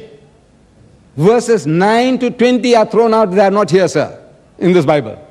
But of course, as I told you last night, that now they have reintroduced it in this one. They look alike, but they took it out here and they put it back. You know why? This is because of certain individuals and church denominations. They terrified them, like people are trying to terrify us. Somebody has been phoning the pastor. Somebody has sent me a telegram, a Muslim madcap. Maybe some Muslim madcap to him, some Christian madcaps. We have lunatic fringes among all communities. And in South Africa, I get phone calls and I get letters from the Jews, from the Christians, from the Hindus, and even from Muslims threatening my life. What do I do? These are the hazards of our occupation. These are the hazards of your occupation. You can expect that in one of the greatest democracies in the world, America, 75% of the presidents of the United States, 75% have been assassinated or attempts have been made on their life. True or false? 75%. So this is the hazard of your occupation, so my occupation. You should expect these things. That shouldn't terrify you to throw in the towel and say, no more, I won't preach to anybody anymore. No, no, you don't do that, sir. We must share again and again. The next meeting should take place in the Globe, in that Globe in your Stockholm. You know, we should get 12,000 people there and discuss about the crucifixion of Christ. or anything else. Let us share the platform and share our knowledge with the people. So,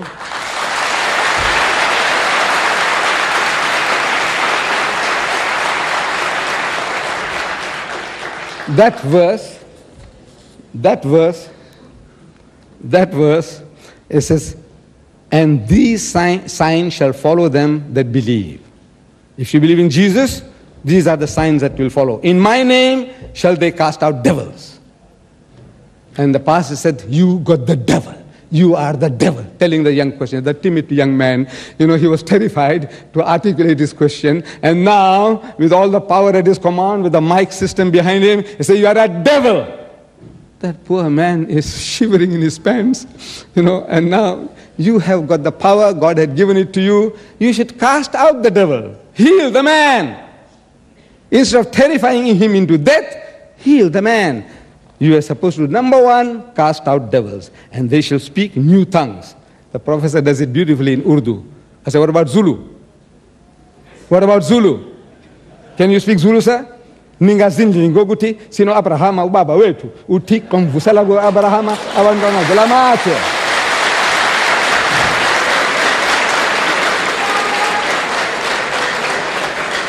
Talking about tongues. Tongues means speaking different languages. For every one language that the pastor can speak, I'll give him 3 foreign languages for every one he speaks.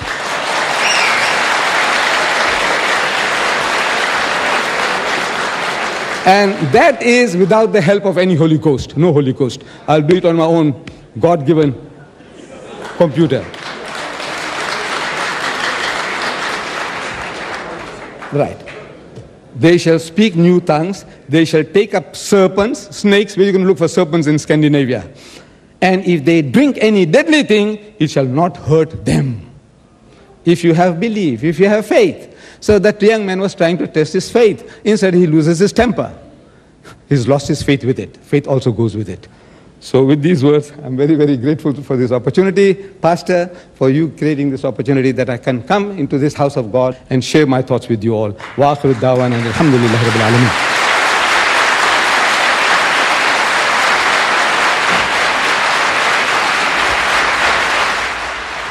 Of that man who came up with a poison was casted out by prayer as my wife embraced him and told him that God loved him, and she prayed for him until he was very calm.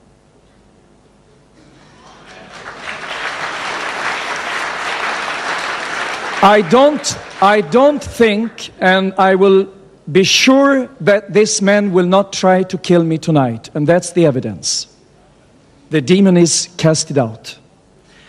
Now, this booklet has been published by Islamic Propagation Center in Durban, where you are the president.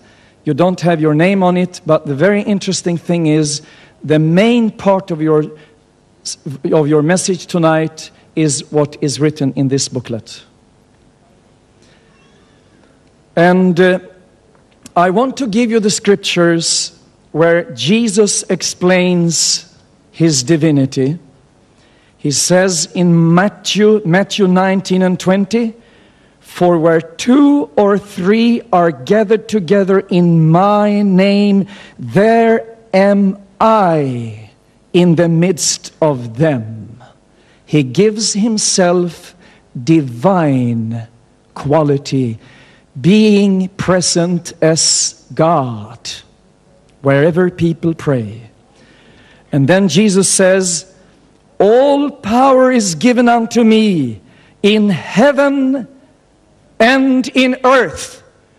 Could it be more clear than that? And in John 5, I read it before, Jesus says about himself, for as the Father raiseth up the dead and quickeneth them, even so the Son quickeneth whom he will. And the Father has committed all judgment unto the Son. Jesus is telling us, I am God, because I am going to judge mankind.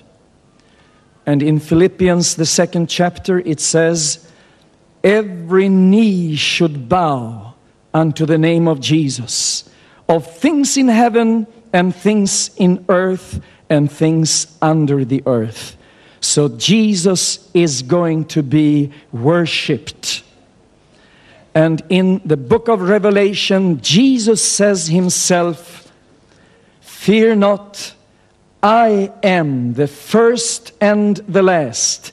Before that he said, I am Alpha and Omega, the first and the last. I am he that lives. I was dead, and behold, I am alive forevermore.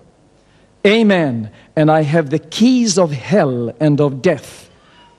Jesus declares divine authority. But during the time when Jesus appeared on earth, there were so many that called themselves Messiah. So he used another way to manifest himself. He did things God does, and he allowed people to give the witness about whom he is. But at the same time, he did say it. He did say it. Now, Ahmed Deedat, in one way, you always speak with a double tongue. I'm sorry to say that, because you opened up and said that you don't make a challenge, you only give an appeal. But today you said that you look at these discussions as a boxing match, and you say that you believe in Jesus, that he is Christ, and then you spend 1 hour denying this Jesus and you are mocking and blaspheming our Jesus Christ. Because there is one thing you don't understand. You have raised around 30 different questions. And this is also the tactics of the Muslims in this discussion, because you have come here to challenge my Christian faith. And the Muslims have told me, don't say anything against the Quran. And then you ask me to speak before you, and then you give me 10 minutes to answer 30 questions. It's not fair. But I just want to tell you that all what you don't understand is what the Bible says. The great love of God, it says like this, that Jesus, being equal with God, in the form of God, made himself of no reputation, and took upon him the form of a servant, and was made in the likeness of men. Why scorn and mock and blaspheme this Jesus when he came and wept with the people in sorrow? Why make funny stories about Jesus being hungry when he wanted to identify with the starving people? Never Muslims make anything to help their refugees. The Christians have to do it.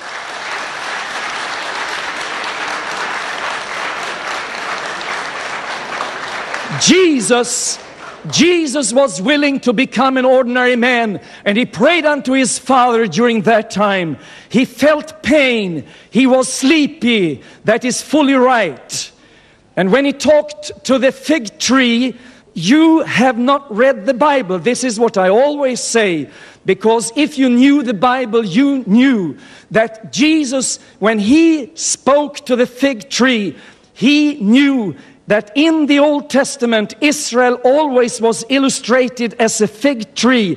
And Jesus prophesied against Israel at that time. There are explanations on every attack that you have on Christianity. And when you say that Jesus is a racist, I get upset. Because Jesus, he said, go into all the world and make all kind of people my disciples, and he explained how they should start in Jerusalem, and then in Judea, and then go further on to Samaria, and then into the whole world. And this was the strategy of Jesus. Those verses you quote, I mean, if I'm going to carry away as we did, listen here, we gave to Eritrea, when Eritrea and Ethiopia was starving, we gave 1 million kilo wheat from my church. And we sent it, listen, we sent it with a boat. But do you make a joke? Do you mock me? Do you blaspheme me if I must say that because of our limitations, we had to take 25 kilo first? And then we took 25 more, and then 100 kilo, and then 1,000 kilo. And if I said the first hours we take only 500 kilo, then we will continue with 500 more. Jesus said, now I have just come now to the Israelis. I must start here, in Jerusalem, in Judea, in Samaria. But then he declared, and you always keep quiet about what the Bible says in its context. This is your tactic all over the world. Jesus said, my love is for the whole world. Time is out, and this is very typical. Many questions, no time to answer.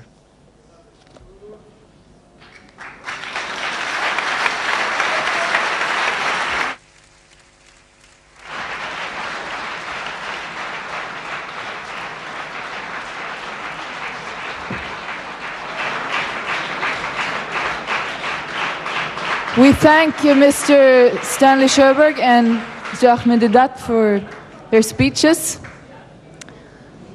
Now, ladies and gentlemen, we're going to proceed to the session where it's going to be your turn to ask questions. We have not yet told or informed about how this is going to go about, so I don't think there's any idea that you line up yet. We have to be finishing this session at 10 o'clock tonight, so we will have about 1 hour. And my co-chairman here will inform you about the rules of the question, and please listen carefully. Thank you. Who do you want the first question? Does it matter? No, I don't think it matters. Right. Okay. Once they have settled down. Okay.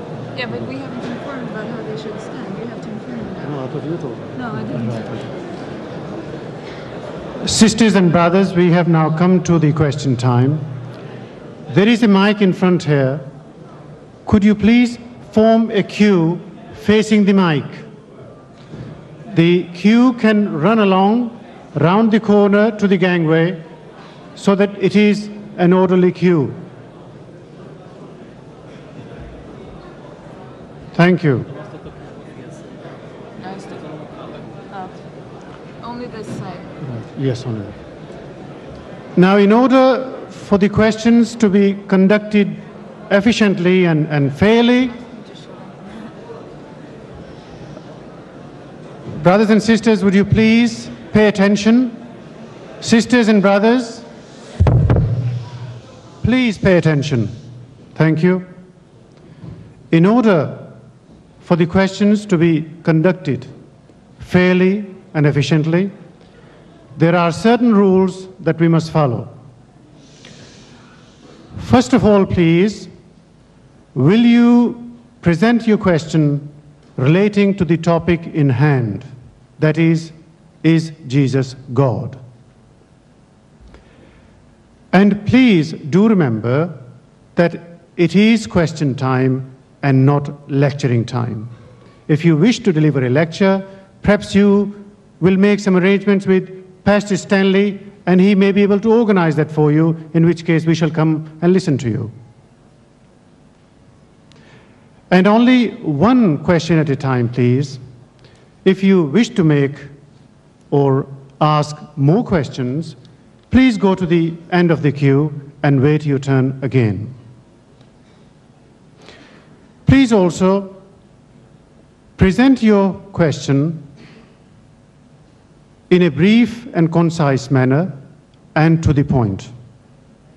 Lastly, brothers and sisters, as there are two speakers here, and we have to be fair to both of them, the questions will be treated in an alternative order so that we shall have first question for Pastor Stanley, the next question will then be for Mr. Deedat, and so on until we run out of time. Thank you. We also want to inform that the last question will be allowed at 10 to 10. So the first question goes to Mr. Stanley Sjoberg. I'm a Muslim woman, Swedish. I have converted to Islam because I get so confused with the church. Excuse me, I speak French. Because I always wonder if I'm going to pray to God or if I'm going to pray to Jesus, or if I pray to Jesus before God. Or I don't understand this. This is very confusing. And I say so when I come to Islam, I have this clear for me. It's only one God, and I believe it's way. I don't want to. I believe in Jesus too, but I want to say that he was also flesh and blood, like you and me, and we are all human beings. And I hope you understand my question.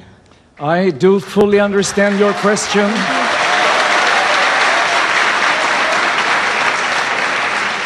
And the Bible tells us that we should pray unto God. And there is no conflict within the Trinity, as the Godhead, the Father, the Son, and the Holy Spirit, they are one, as God is one. And if you pray unto God the Father, or you talk to Jesus, or you ask for guidance of the Holy Spirit, you talk and address the same God. But Jesus came into this world in order to reconcile mankind with God, and therefore we are taught to pray in the name of Jesus, because as Jesus resurrected from death, he resurrected in a heavenly body.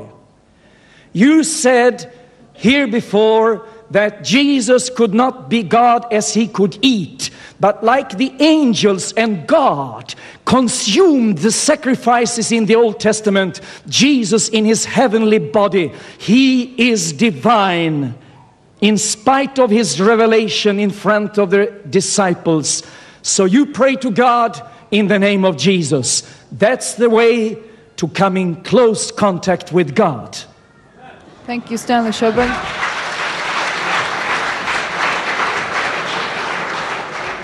The next question will go to Mr. Ahmed Deedat.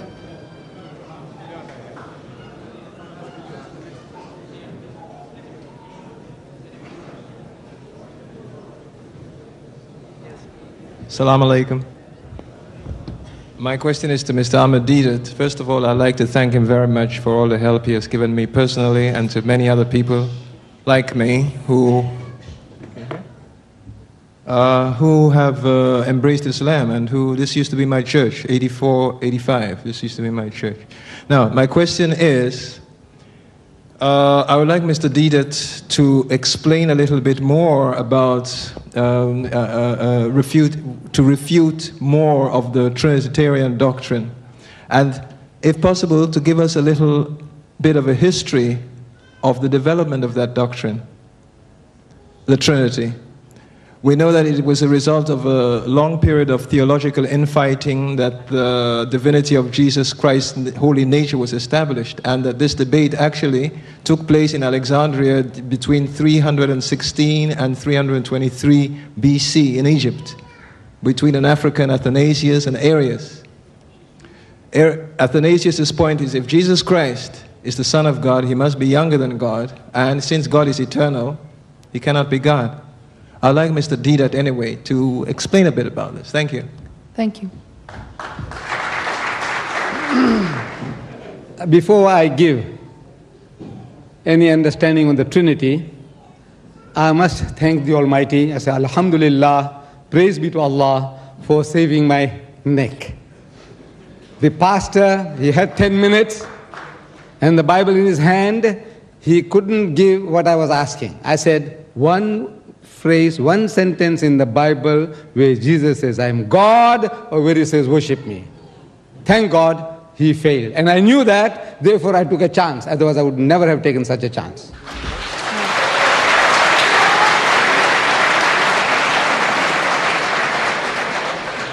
With regards to Trinity, you ask the Trinitarians. Ask the Trinitarians. They believe the Father is God, the Son is God, and the Holy Ghost is God. But they are not three gods, but one God. And they continue in their catechism that the Father is Almighty, the Son is Almighty, and the Holy Ghost is Almighty. But they are not three Almighties, but one Almighty. That's how the catechism goes. And it proceeds, the Father is a person, the Son is a person, and the Holy Ghost is a person. But they are not three persons, but one person. I'm asking the English-speaking people, because I can't speak Swedish, the English-speaking people, I said, do words, do they have any meaning in your language? Do they have any meaning? Or you just utter words without any meaning? You said person, person, person, but not three person, but one person. I said, what language are you speaking? It's because I know English. They taught me, the British have taught me English. So what language are you speaking? This is not English, this is gibberish. Not even Greek. This is gibberish. Person, person, person, but not three person, but one person. I said, if you, any one of you, and your two other brothers are identical triplets, identical, we can't make out the difference between the three of you. If one of you commit murder, can we hang the other? I said, why not? You all look alike? So he says, no, you see, I'm a different person. I said, what makes you a different person? Your personality. Now, in your mind, the Father is different, the Son is different, and the Holy Ghost is different. When you say in the name of the Father, you have a certain mental picture of the old Father Christmas, bigger than anything that we can imagine, millions and millions of times bigger than man, but something like a man, with the heaven as his canopy and the earth as his footstool, the loving Father in heaven. When you say God the Son, what are you thinking of? A prize bull or a Volkswagen? No, you're thinking of a handsome young man, like what you saw in The King of Kings, where Jeffrey Hunter was acting. Blonde hair, blue eyes, a Nordic type, a Scandinavian type, not a Jewish type. He doesn't look like a Jew. There's a picture of Jesus Christ there at the back here, where they gave me place to rest before coming over here, on the wall. And you see handsome young man, like a Norwegian or a Swede, blue eyes and all, and you see a halo on his head. There. If they allow you, go and have a look. There's a halo on his head. I said, where did you get the halo from? You know, that ring, neon light ring, suspended in air. Where did you get it from? Is the Bible says that he had a halo around his head? Did the Jews see any such thing? No. But you see now, we are all programmed into thinking and believing anything, everything that the man says with force, we accept. So I said, this Trinity is thrown out, the verse on the Trinity, the first epistle of John, chapter 5, verse 7, where it says, for there are three that bear record in heaven, the Father, the Word, and the Holy Ghost, and these three are one, is taken out, thrown out of this Bible, the Revised Standard Version, as a fabrication. It's not here. It's taken out. Why? Because this was a note made by a certain Vigilus of Thapsus in the 6th century for his own edification or for the edification of his children, which when the publishers, when they came across a manuscript, that marginal note came into the text. It crept into the text. Now your scholars now discover that this is a fabrication, this is a note, this is not the works of John. So they took it out as a fabrication, as an interpolation. Jesus Christ, he never taught the Trinity. When he was questioned, Gospel of St. Mark, A learned man of the Jew comes and asks him, he says, Master, in the Hebrew language, Rabbi, what commandment is the first of all? And Jesus answered and said unto him, the first is, Shama Israelu Adonai Eloheinu Adonai Echad. Say, hear, O Israel, the Lord our God, the Lord is one. He repeated word for word what was given by Moses some 1300 years before, without the change of a dot. If Trinity was what he came to teach, that was the right moment to educate the guy, for there are three that bear record in heaven, the Father, the Word, and the Holy Ghost, and these three are one. He never said any such thing. He merely reminded him about what Moses had given 1300 years before. So there is no such thing as the Trinity as taught in the Bible by Jesus Christ. Leave it open for both, because they don't do it. We should agree this before. Okay. Next question goes to Mr. Stanley Sjoberg. Stanley, I really have great respect for your concern of being maybe killed or being threatened. I do believe you, because there's a lot of so-called Muslim losing their temper. I'm sorry for them, you know. The second thing that I would love to, because you pointed yesterday, you point today again, you know, is that you saying, which with all the truth, that you helped a lot of Muslims, that you sent food to Eritrea, to Ethiopia and all things. But the problem that you don't tell, none of those countries, even they call themselves Muslim, have a Muslim government. They are government who are copy of Europe.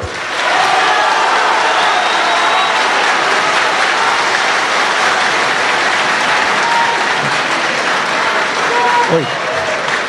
Sorry. Quiet. Now come to my question. My question is very easy. My question is that the Gospels are telling lies. They are saying that Jesus lies. Such a great man in John 7, 8 to 10 is telling exactly that Jesus tells them, the tabernacles, to go up to the feast with his brother. But don't tell them I'm coming. Which verse? John 7 from 8 to 10. And he told them, don't tell them that I'm coming, or I'm going up to the feast. And then he went up again with his brother, not publicly, but in private. That's mean the gospel is clearly saying clearly that Jesus lied, because he told his brothers, tell them I'm not coming to the feast. Then he went up on private. The second thing in my question is in the Old Testament a lot. In Genesis 19, 35, 36. Sorry, only one question. Yeah, it's one question. Is this in Genesis, it's saying that Lot, his daughters, made up their mind to make love to him and to have kids. Are you in Christianity stimulating incest? Thank you, sir. Please, sir, Now, sit down. I will be able to answer. Concerning Islamic governments, I did not know that you do not believe that Iran has a government made up of Muslims. I did not know that Pakistan is a non-Muslim country. I did not know that, but I have heard that actually Iran and Pakistan, they are built up by Muslims. And the same with Iraq. Even if you don't like Saddam Hussein, the Kurds, they are Muslims, and we did help the Kurds. We work with Muslims if they are under government of someone else or under real Islamic laws. And concerning Mr. Deedat, tonight I allow myself to become angry because I experience dishonest behavior.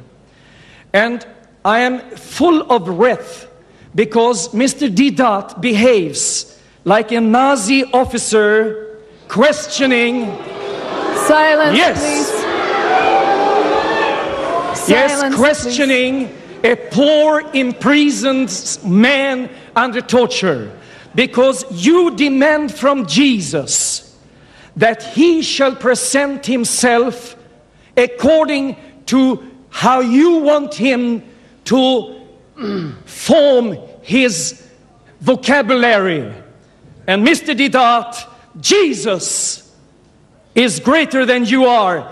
And when he declares that he is God, and the Bible declares that all are under his feet, even a child should understand that if Jesus tells that to me is given all might and power, even a child understands, then you should pray to him. And then concerning Jesus, as you say you believe in, and all the time you want to miscredit our Jesus, and then you try to lift up someone else whom you called Jesus Christ. Now we who know the Bible, we know we must be careful in these days. Because now you said that we have been waiting for Jesus to come back for 2,000 years. And I'll tell you, the Jesus you talk about and you want to lift up is not our Jesus. The Bible talks about a figure in the end time that will come and proclaim himself as Christ Messiah. But he is the Antichrist, and he will have a false prophet at his side. Now, why do you say that Jesus is lying when it is written in John 7, quoting what Jesus said himself? Now, go ye up unto the feast. I go not up yet unto this feast, for my time is not yet full come. So, listen, Jesus said, now you go, because I am not ready yet. I will stay at home and pray and prepare my inner spirit, because when I arrive in Jerusalem, I'll come a few days later than you. You go. I will come a few days later. And then when he came, he blessed the people as God bless people. And don't say that my Jesus is telling lies. He does not.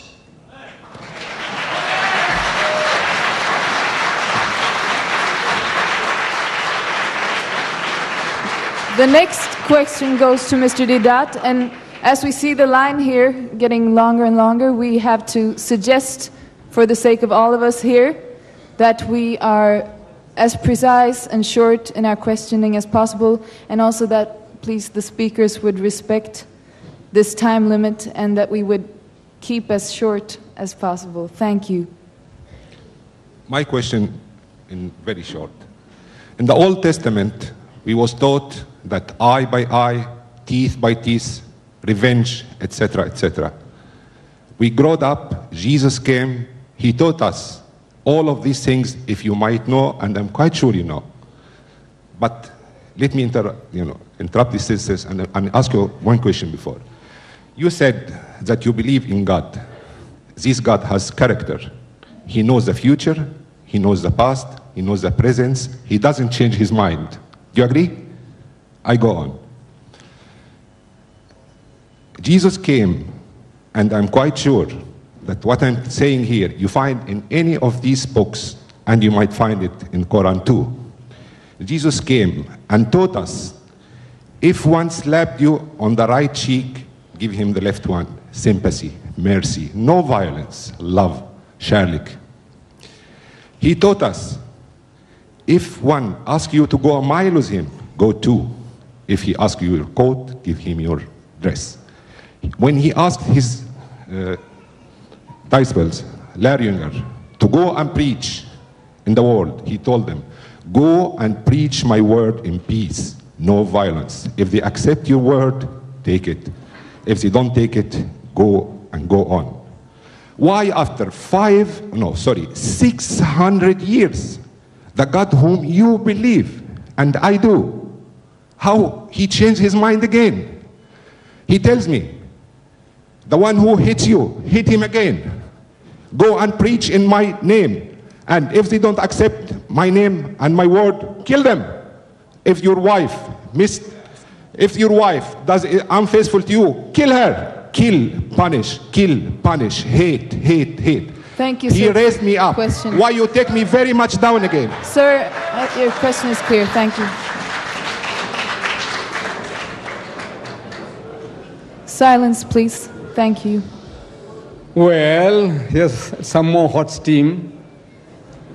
The brother said, Islam says, the teaching of Jesus was turning the other cheek.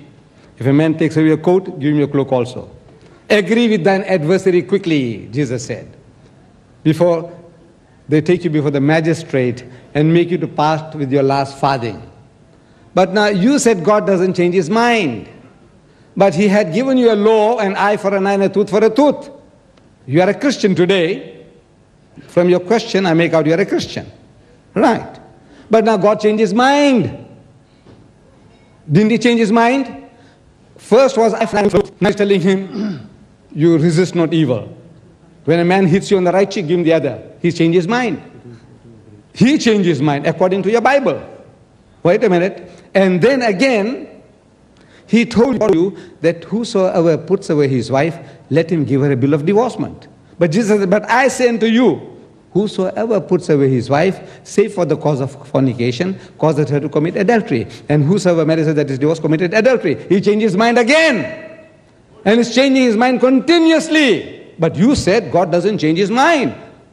Now you will have to account, or the pastor will have to account for that, not me. When you say make allegation against the Quran says that if anybody does not accept Islam, chop off his head, kill him. Here is the Quran, and you have up to 10 o'clock to find that verse and show it to us. I'll read it for the people.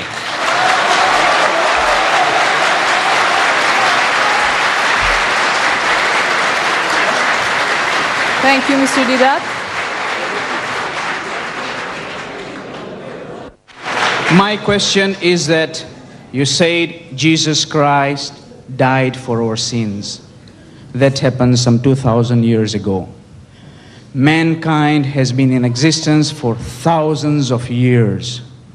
Sins are not decreasing, they are increasing. Look in North America, look in South America, look in Asia, look in Africa. Sins, alcohol, drugs, rape, incest is increasing.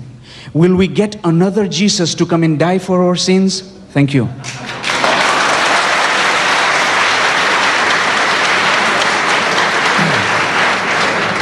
The answer is this. The answer is this. Please silence. Thanks. When the Bible explains the battle between God and the devil, between good and evil, the Bible explains that God has a plan for salvation and restoration. But this is a difficult struggle even for God, because mankind turns its back toward God time after time. Now, what Jesus did when he died at the cross, he gave us all, for all generations, a possibility to receive forgiveness as we repent. But the real victory over evil and over the devil has not yet been seen. And the Bible says, I don't know, I don't understand why it takes so much time, but the Bible says that evil is a force of respectable character, and these evil powers, they are stronger because so many turn their back toward God. We don't need another Jesus to take our sin and guilt. There is forgiveness in the very moment we repent. And the Bible says that in this time, very soon, Jesus will come in glory, not to die again, but to manifest his power, and then there will be peace. Satan will be bound. Evil spirits will be removed from earth, and God will be sovereign. That's the answer from the Bible. And we pray for that. And I wish we all could work in that direction. Thank you.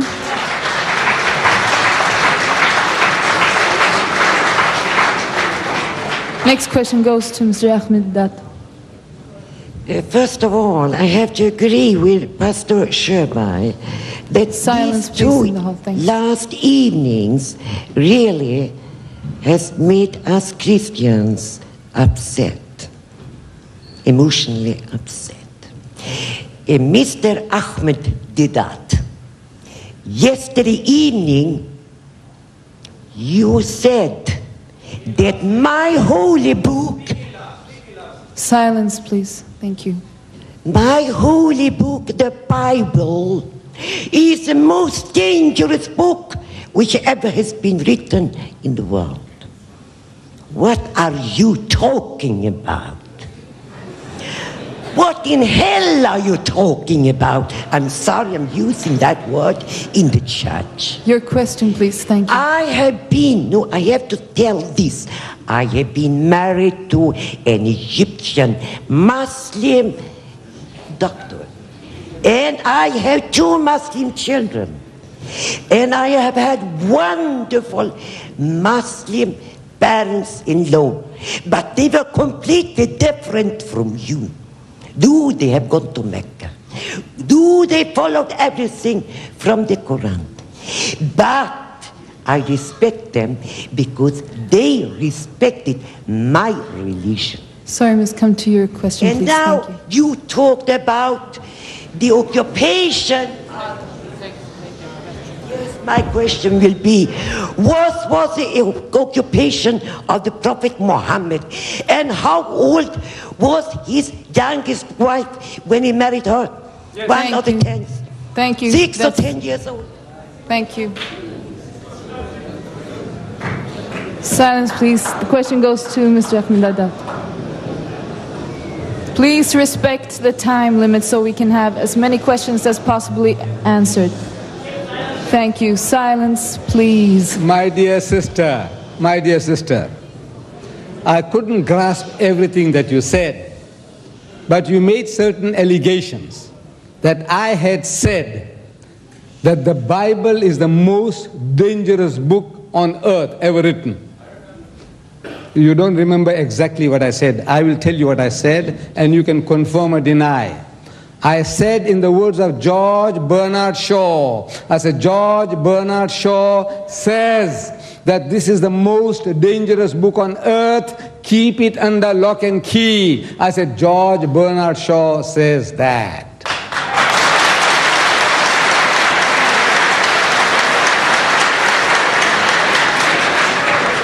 There's a videotape, videos are being made, you can have it confirmed, and I hope and pray that I come again to Scandinavia, to Stockholm, and if you can find that I said that exact words, these are the words of, and the plain truth, it says, and many a censor will give it an X rating. Now, out of respect for my brothers and sisters, my sisters and my children, I'm ashamed to quote you the Bible. I asked Jimmy Swaggart. I challenged him. I said, I give you $100 if you will read this portion of the Bible. And I opened Ezekiel chapter 23 and I gave it to him. And that tape is also available here. Videotape, my debate with Swaggart. And you watch. He takes the Bible and he scans Ezekiel 23. And he puts this Bible on the, what do you call that, rostrum, upside down. He takes his own Bible and he reads it. And I lost $100. I lost $100. You know why? I lost $100 to Jimmy Swaggart for reading that. You see, he had played a trick upon the audience, and I was not a quibbler. I don't start quibbling. So you see, you did. No, I don't do that. With a smiling face, I took out the notes and I gave it to him. Jimmy Swaggart. It's on tape. What he did was, you see, what I gave him was in simple English, modern English, where it calls a spade. He scanned that, and he knew he can't read that. Even he, with whatever we discover about him later on, even with all those propensities, he dared not read what I gave him, the Bible. he takes the authorized King James Version and he read 60 miles an hour. See, some Arab students in Baton Rouge, they're asking me the next morning, he said, "Uncle, what happened? We don't know."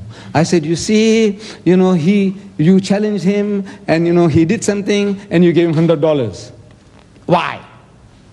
So I said, "You see, this man, number of things he did, which made him to earn the 100. Number one, he didn't read what I gave him. Number two, he was reading 60 miles an hour. Son of man, there were two women, daughters of one mother, and they committed whoredoms in the youth. They committed whoredoms in Egypt. And there were the breastpressed, and there the bruised teeth of the virginity." The ordinary Arab, he can't catch whoredom. What is whoredom? He's thinking, what is it? What did he say? And before he can grasp what he could have said, he's gone 10 miles beyond. The speed with which he was reading, the archaic English that he was reading, and pornography to the American young men is not pornography. They are used to it. Day and night, 24 hours a day. You see it on TV, live. So these are the things. I don't know if you want personally, the opportunity of wanting me to read it to you. Ezekiel chapter 16, you read about the Egyptians. The Egyptians, she spoke about an Egyptian husband. Speak about the Egyptians, and it says great of flesh. Now what do you understand by that? The Egyptians and the Syrians, great of flesh, they couldn't satiate these Jews, these Jewish prostitutes. Ezekiel chapter 16. I can't read it to you, but if the pastor wants to, I can open up Ezekiel chapter 16, and if the pastor dare to read it, it's his privilege. Thank you.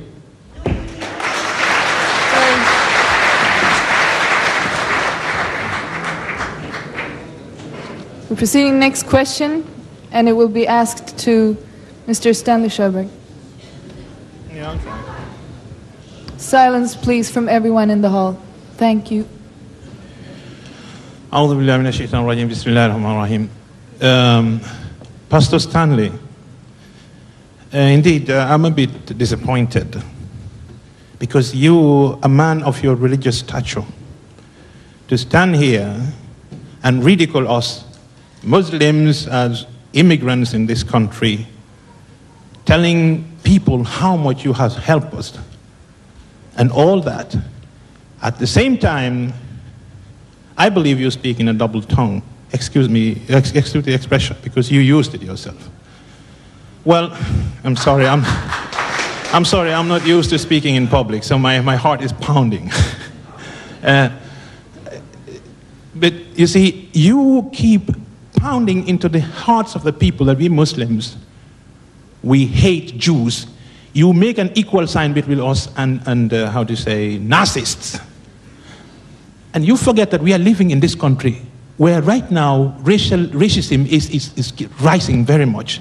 Now I want to ask you one simple question. Did Jesus, your God, tell you to treat people that way? Thank you.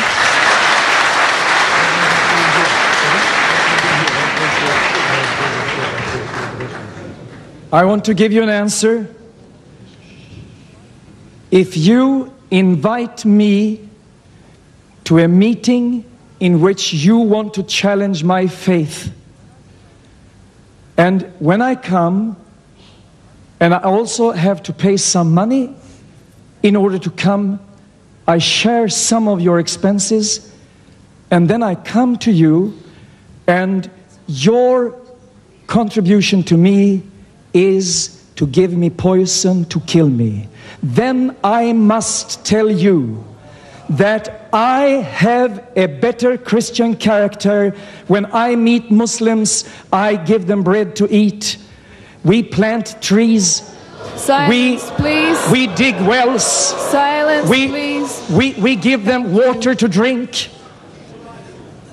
And that is quite another character. Silence, please. Thank you. And why I use these words were because my Jesus is insulted, and even if I give answer upon answer upon answer, and I've seen videotapes, I know books and Christian leaders, they have given their answer to Mr. Deedat, and he continues to raise the same questions, and he puts his fingers in the ears, and he doesn't want to hear any answer, then I remind myself from such situations I've heard from when people are tortured, imprisoned, and the captain continued to ask questions, and he doesn't want any answer. He just wants to kill. And I just want to say, you must have a very, very dirty imagination if you look at the Bible as pornography.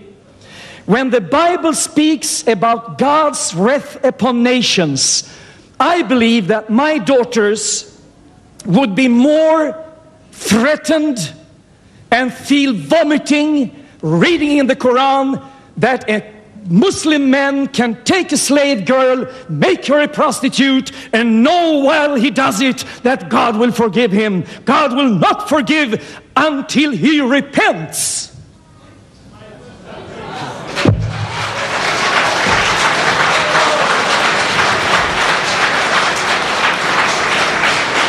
The next question will go to Mr. Deedat, and will I please be able to remind you that as chairman and chair lady, we have been given the authority to give the word to one person at a time. And again, I'm sorry that I have to remind you about the time limit, but we have to respect this, that one person at a time speaks. Thank you. Mr. Deedat, yesterday you said it was different between numbers, and Jesus said that me and the Father, we are one, is the first I will say. And today you said that you respect Jesus, you love Jesus, and you believe what he said. And I want, please, Mr. Stanley, if you can read one word from the Bible. I think it's Johannes 16. Ingen kan komma till Fadern utom genom mig. No one can come to the Father except through me. This is what Jesus said. Yes, you wanted to know what Jesus had said, and I will tell you that. Your question, please. I will repeat what I understood, that with regards to the divinity of Christ, that Jesus is God, I was asking the pastor to give me an unequivocal, unambiguous statement by Jesus that I am God, worship me. And thank God he didn't succeed. But now the lady, very fairly, she's asking a question, if I understood it correctly, that Jesus did say, I and my Father are one. That was the first statement. Was it? Where's the lady? She's, I and my Father are one. Now, it implies that if he is one with God, then he is God. That is what it seen on the face of it. I says, you know, sister or pastor, this quotation is in John chapter 10, verse 30. 10:30. Where Jesus says, I and my Father are one. He said that. I'm asking, what is the context? And believe me, I have asked DDs and priests and reverends and pastors and predicants. I'm asking, what is the context? Meaning, in what sense did he say that? And in the past 40 years, I haven't come across a single learned Christian who, without opening the book, can give me the context. He has not been able to give yet. What is the context? So if you see it in the context, it's not what you're thinking. In the context, we must see verses, not take them out from the context and say, look, the man said this. In what sense did he say? What was he trying to explain? So in the context, I said, start with John 23, 10:23. And you read there, it says, and Jesus walked in Solomon's porch, meaning in the temple of Jerusalem. Then came the Jews round about him, meaning they surrounded him, and said, brandishing a finger in his face, how long dost thou make us to doubt? If thou be the Christ, tell us plainly. insinuating, alleging that he's talking ambiguously. If thou be the Christ, tell us plainly. So Jesus says, I told you, and ye believe not. The works that I do in my Father's name, they bear witness of me. My sheep hear my voice, and I know them, and they follow me, and I give unto them eternal life, and they shall never perish. My Father which gave them me is greater than all, and no man is able to pluck them out of my Father's hand. Neither, that was verse 28. Verse 29, neither shall any man pluck them out of my hand. I and my Father are one. This is the context. In other words, if once a person accepts faith, God sees to it that the person remains in faith, and I as a teacher, as a master, I see to it that the person remains in faith. We are one in this, to see that the person remains in faith. Not in his omnipotence, not in his omniscience, not in his what? Knowledge, nothing. He's talking about the oneness of purpose in seeing that the believer remains in faith. But the Jews were looking for trouble. And when you are looking for trouble, you find it around the corner. You don't have to go very far.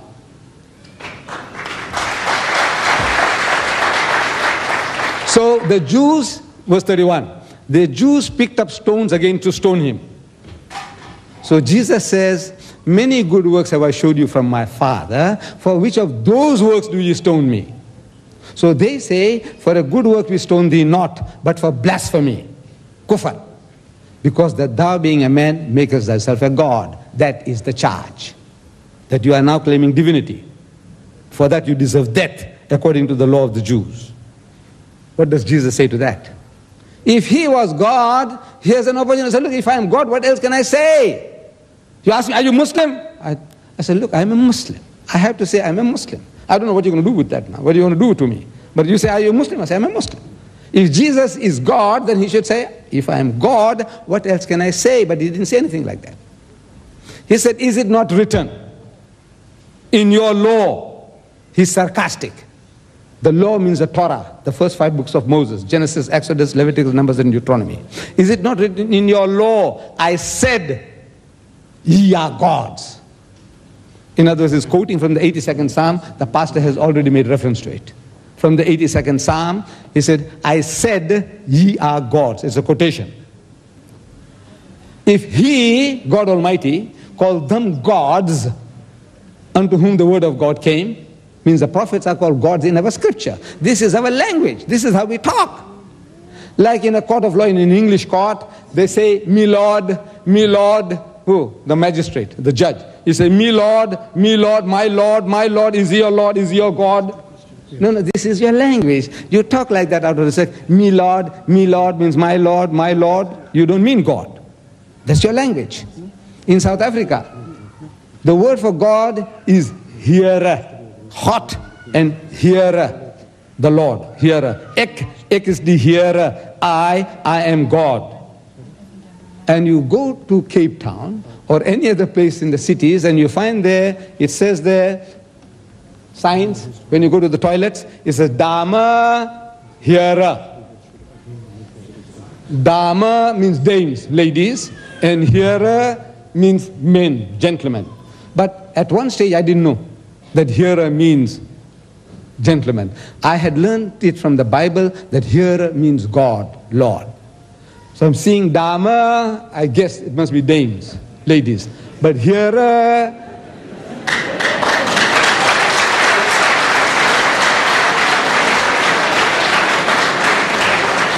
toilet for gods in South Africa, toilet for gods. No, there are no toilets for gods. Gods don't go to toilets. But this is the language. So Jesus is telling, look, in our language, people are called gods, and you find no fault with that. Why are you finding fault with me when I say I'm the Son of God, which is a lesser expression than calling a person a God? Moses is called a God. The devil is called a God in the Bible. And the Jews are called gods, that ye are the children of God and the children of the Most High. Ye are gods and the children of the Most High, 82nd Psalm. So in other words, this is our language. We talk like that. The godly person, we say he's a God. It doesn't mean God, he's a godly. Instead of saying godly, he says God. This is our language. Why are you trying to find fault with me? No, there is no idea there conveyed by Jesus when he said, I and my Father are one, meaning he is God. Thank you, sir. Then about that other verse, Jesus says, I am the way, the truth, and the life. No man cometh unto the Father but by me. That was the second one. Yes. It says, I am the way, the truth, and the life. No man cometh unto the Father but by me. He says, I accept that. You see, Jesus Christ, when you read that, I think it's John chapter 14, start from verse chapter 13, and you read there, and each and every expression the Jews misunderstood. Everything the disciples misunderstood. Jesus is telling them that I'm going to prepare a place for you. In my Father's house there are many mansions. If it was not so, I would have told you. And whither I go, ye know. You know where I'm going, and the way ye know. They say, Lord, we know not whither thou goest, and how can we know the way? They misunderstood. They misunderstood. Jesus is talking about God, about spiritual matters, and they think of geographical locations. What? Stockholm, Oslo. What's that? He's thinking about geographical places. He's talking about spiritual matters. So they said, look, we don't know, and how do we know the way? Misunderstood. So he said, look, I am the way, the truth, and the life. No man cometh unto the Father but by me. It was too heavy for them. That was too heavy for them. So they say, again, Philip butts in. He said, look, all this what you are talking is too heavy for us. We don't know what you're talking about. You're talking over our heads. Just show us the Father and it sufficeth us. Show us God. That will give us satisfaction enough. So Jesus says, Philip, you have been with me for so long. Why askest thou, show us the Father? If you have seen me, you have seen the Father. And they misunderstood again. It's a continuous series of misconceptions. So Jesus is telling them, ye of little faith, ye of little faith. How many times?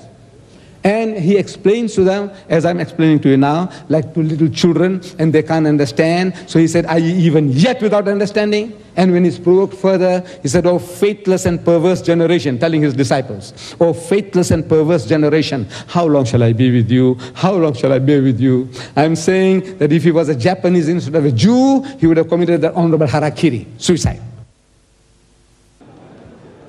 Next question goes to Mr. Stanley Sjoberg. And now we will only allow 2 more questions. So please be as short and precise as possible. Thank you for your attention. Pastor, I think you have been treated as a liar by not good Muslims and not good Christians. It was wrong. It was wrong, I said. Yeah. What's about you when you treated Sheikh as Hitler? You are not better. You should know it. I will be very quick. So, I said we are equal, and you should be better because you are a pastor. My question is, can I? Sure. Yeah. Okay. Many Christians have met Jesus. They have met Jesus the Christ. So, I don't know if you have met him yourself before. So, my question is, as you said, Jesus is God, and God is Jesus. They are the same. So, when can we read in the last Bible, we suppose we will get the last Bible, that people have met God? That was my question. Thank you, sir.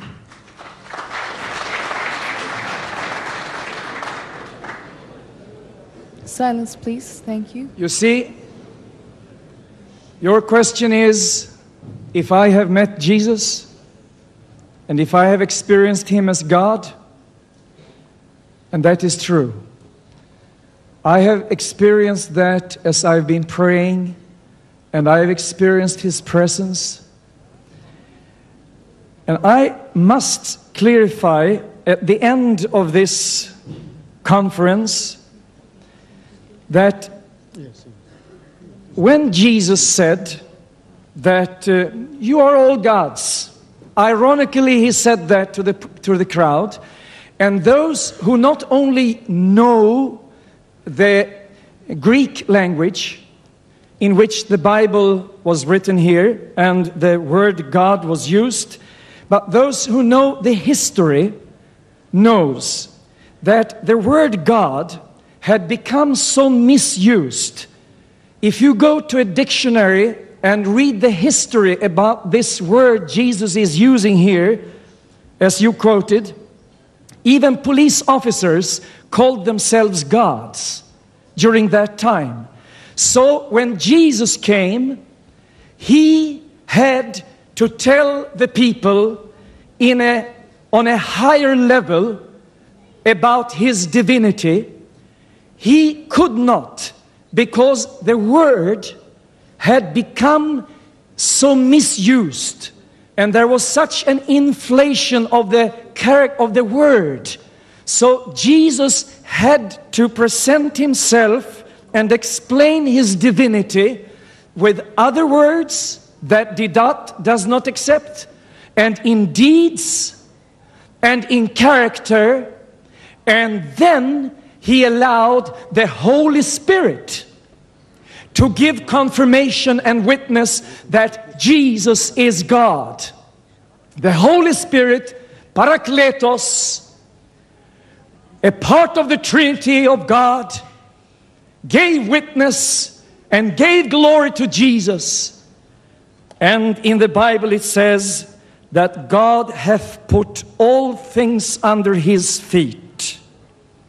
Now, if God says about his Son that I have put all things that belong to me as the creator of this world, I have given under your feet, because we are one in a unique wholeness, then the Bible clearly says that Jesus is God. And now there is only a final test that you can make, and that is, does the Quran and Islam bring you close to the heart of God? Does Islam create peace between people? Why not try Jesus and ask Jesus to show you what he wants to do for you? You will understand he has the answer. He is God.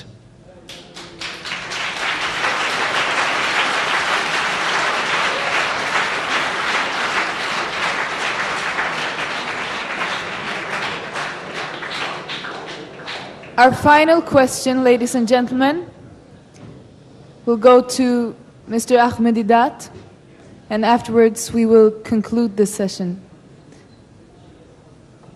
Ustaz Deedat, lesh kurshi muslimer I gjihone Sueden, ma bistanë pu Saudit Arabien, pu Sirien, lesh kurshi I gjihone. Miss English. Sueden fi Masari fi Hubas. Please, miss, you have to ask your question in English. Ja, nej, Sweden. På arabi måste vet. Lesh kurshi I gjihone, lesh. Sorry, miss.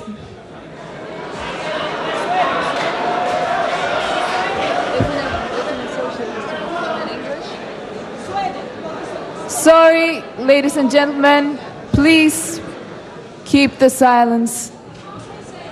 Respect that this is the last question. Thank you for your patience.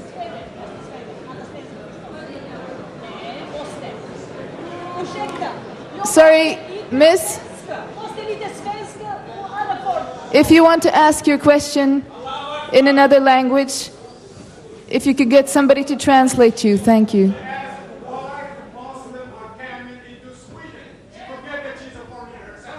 Sure. Is that your question, miss? Is that your question? Silence, please. Thank you. We will not allow the answer unless there is peace in this room. Take another question. Can we have somebody to come and present this question for this lady. Thank you. Please silence from all the rest. The next person to come forward to ask the question. Then he said, why the Muslims are coming into Sweden? Excuse me. It's not a question according to the subject. We will see. We will see. Ask the next person to come forward. We have to remind that this is not a political meeting. We will have to respect the question of the lady, but we cannot accept it as it is not belonging to the subject. We will ask for next person who has a question to Mr. Ahmed Deedat to come forward. Thank you. Please remain silent. I ask you kindly. Please, next question from Mr. Deedat. And everybody, please pay attention. We have but a few minutes to go. I appeal to you, sisters and brothers, to please keep calm for the next few minutes. Thank you.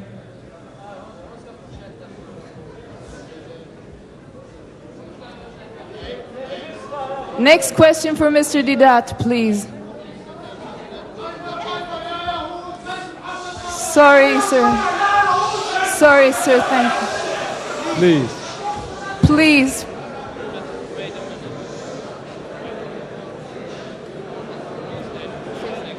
Sisters and brothers, please, we are matured people. We are sitting here in the church hall. It is a hall of worship, the house of God. I appeal to you to please keep calm and please reflect this calmness in your outward disposition. Next question, please, for Mr. Deedat. I'm sorry, my English is not so good, but I hope you understand me. You said, I'm sorry, you said that our God, he goes to the toilet, he eats, he sleeps, he does so and so and so. Okay, what about your gods? What do you know? I don't know anything about the God. Maybe he does that. And what about your God? It does that or not? Do you know? Have you been in heaven before? Tell me that. And one other question, please. You said, listen. Silence, you said God. Please. Silence, please. You said, please. Please. You said, my goodness. You said. The question, you please. said God do that for the Christian. God goes toilet. God do that. Okay. What about God if he made mistake? It made mistake or not? Because the Shia said that the prophet must be for Ali, and the Sunnah said the prophet is Muhammad, and so God makes mistake too. Thank you. Sister, can you understand? If you understood, I would have understood. I don't know. I haven't understood a thing. Okay. Please. Here comes the translation. As far as I understand the question, she said, can God make a mistake? Is that what it is? No, the answer is God does not make mistakes.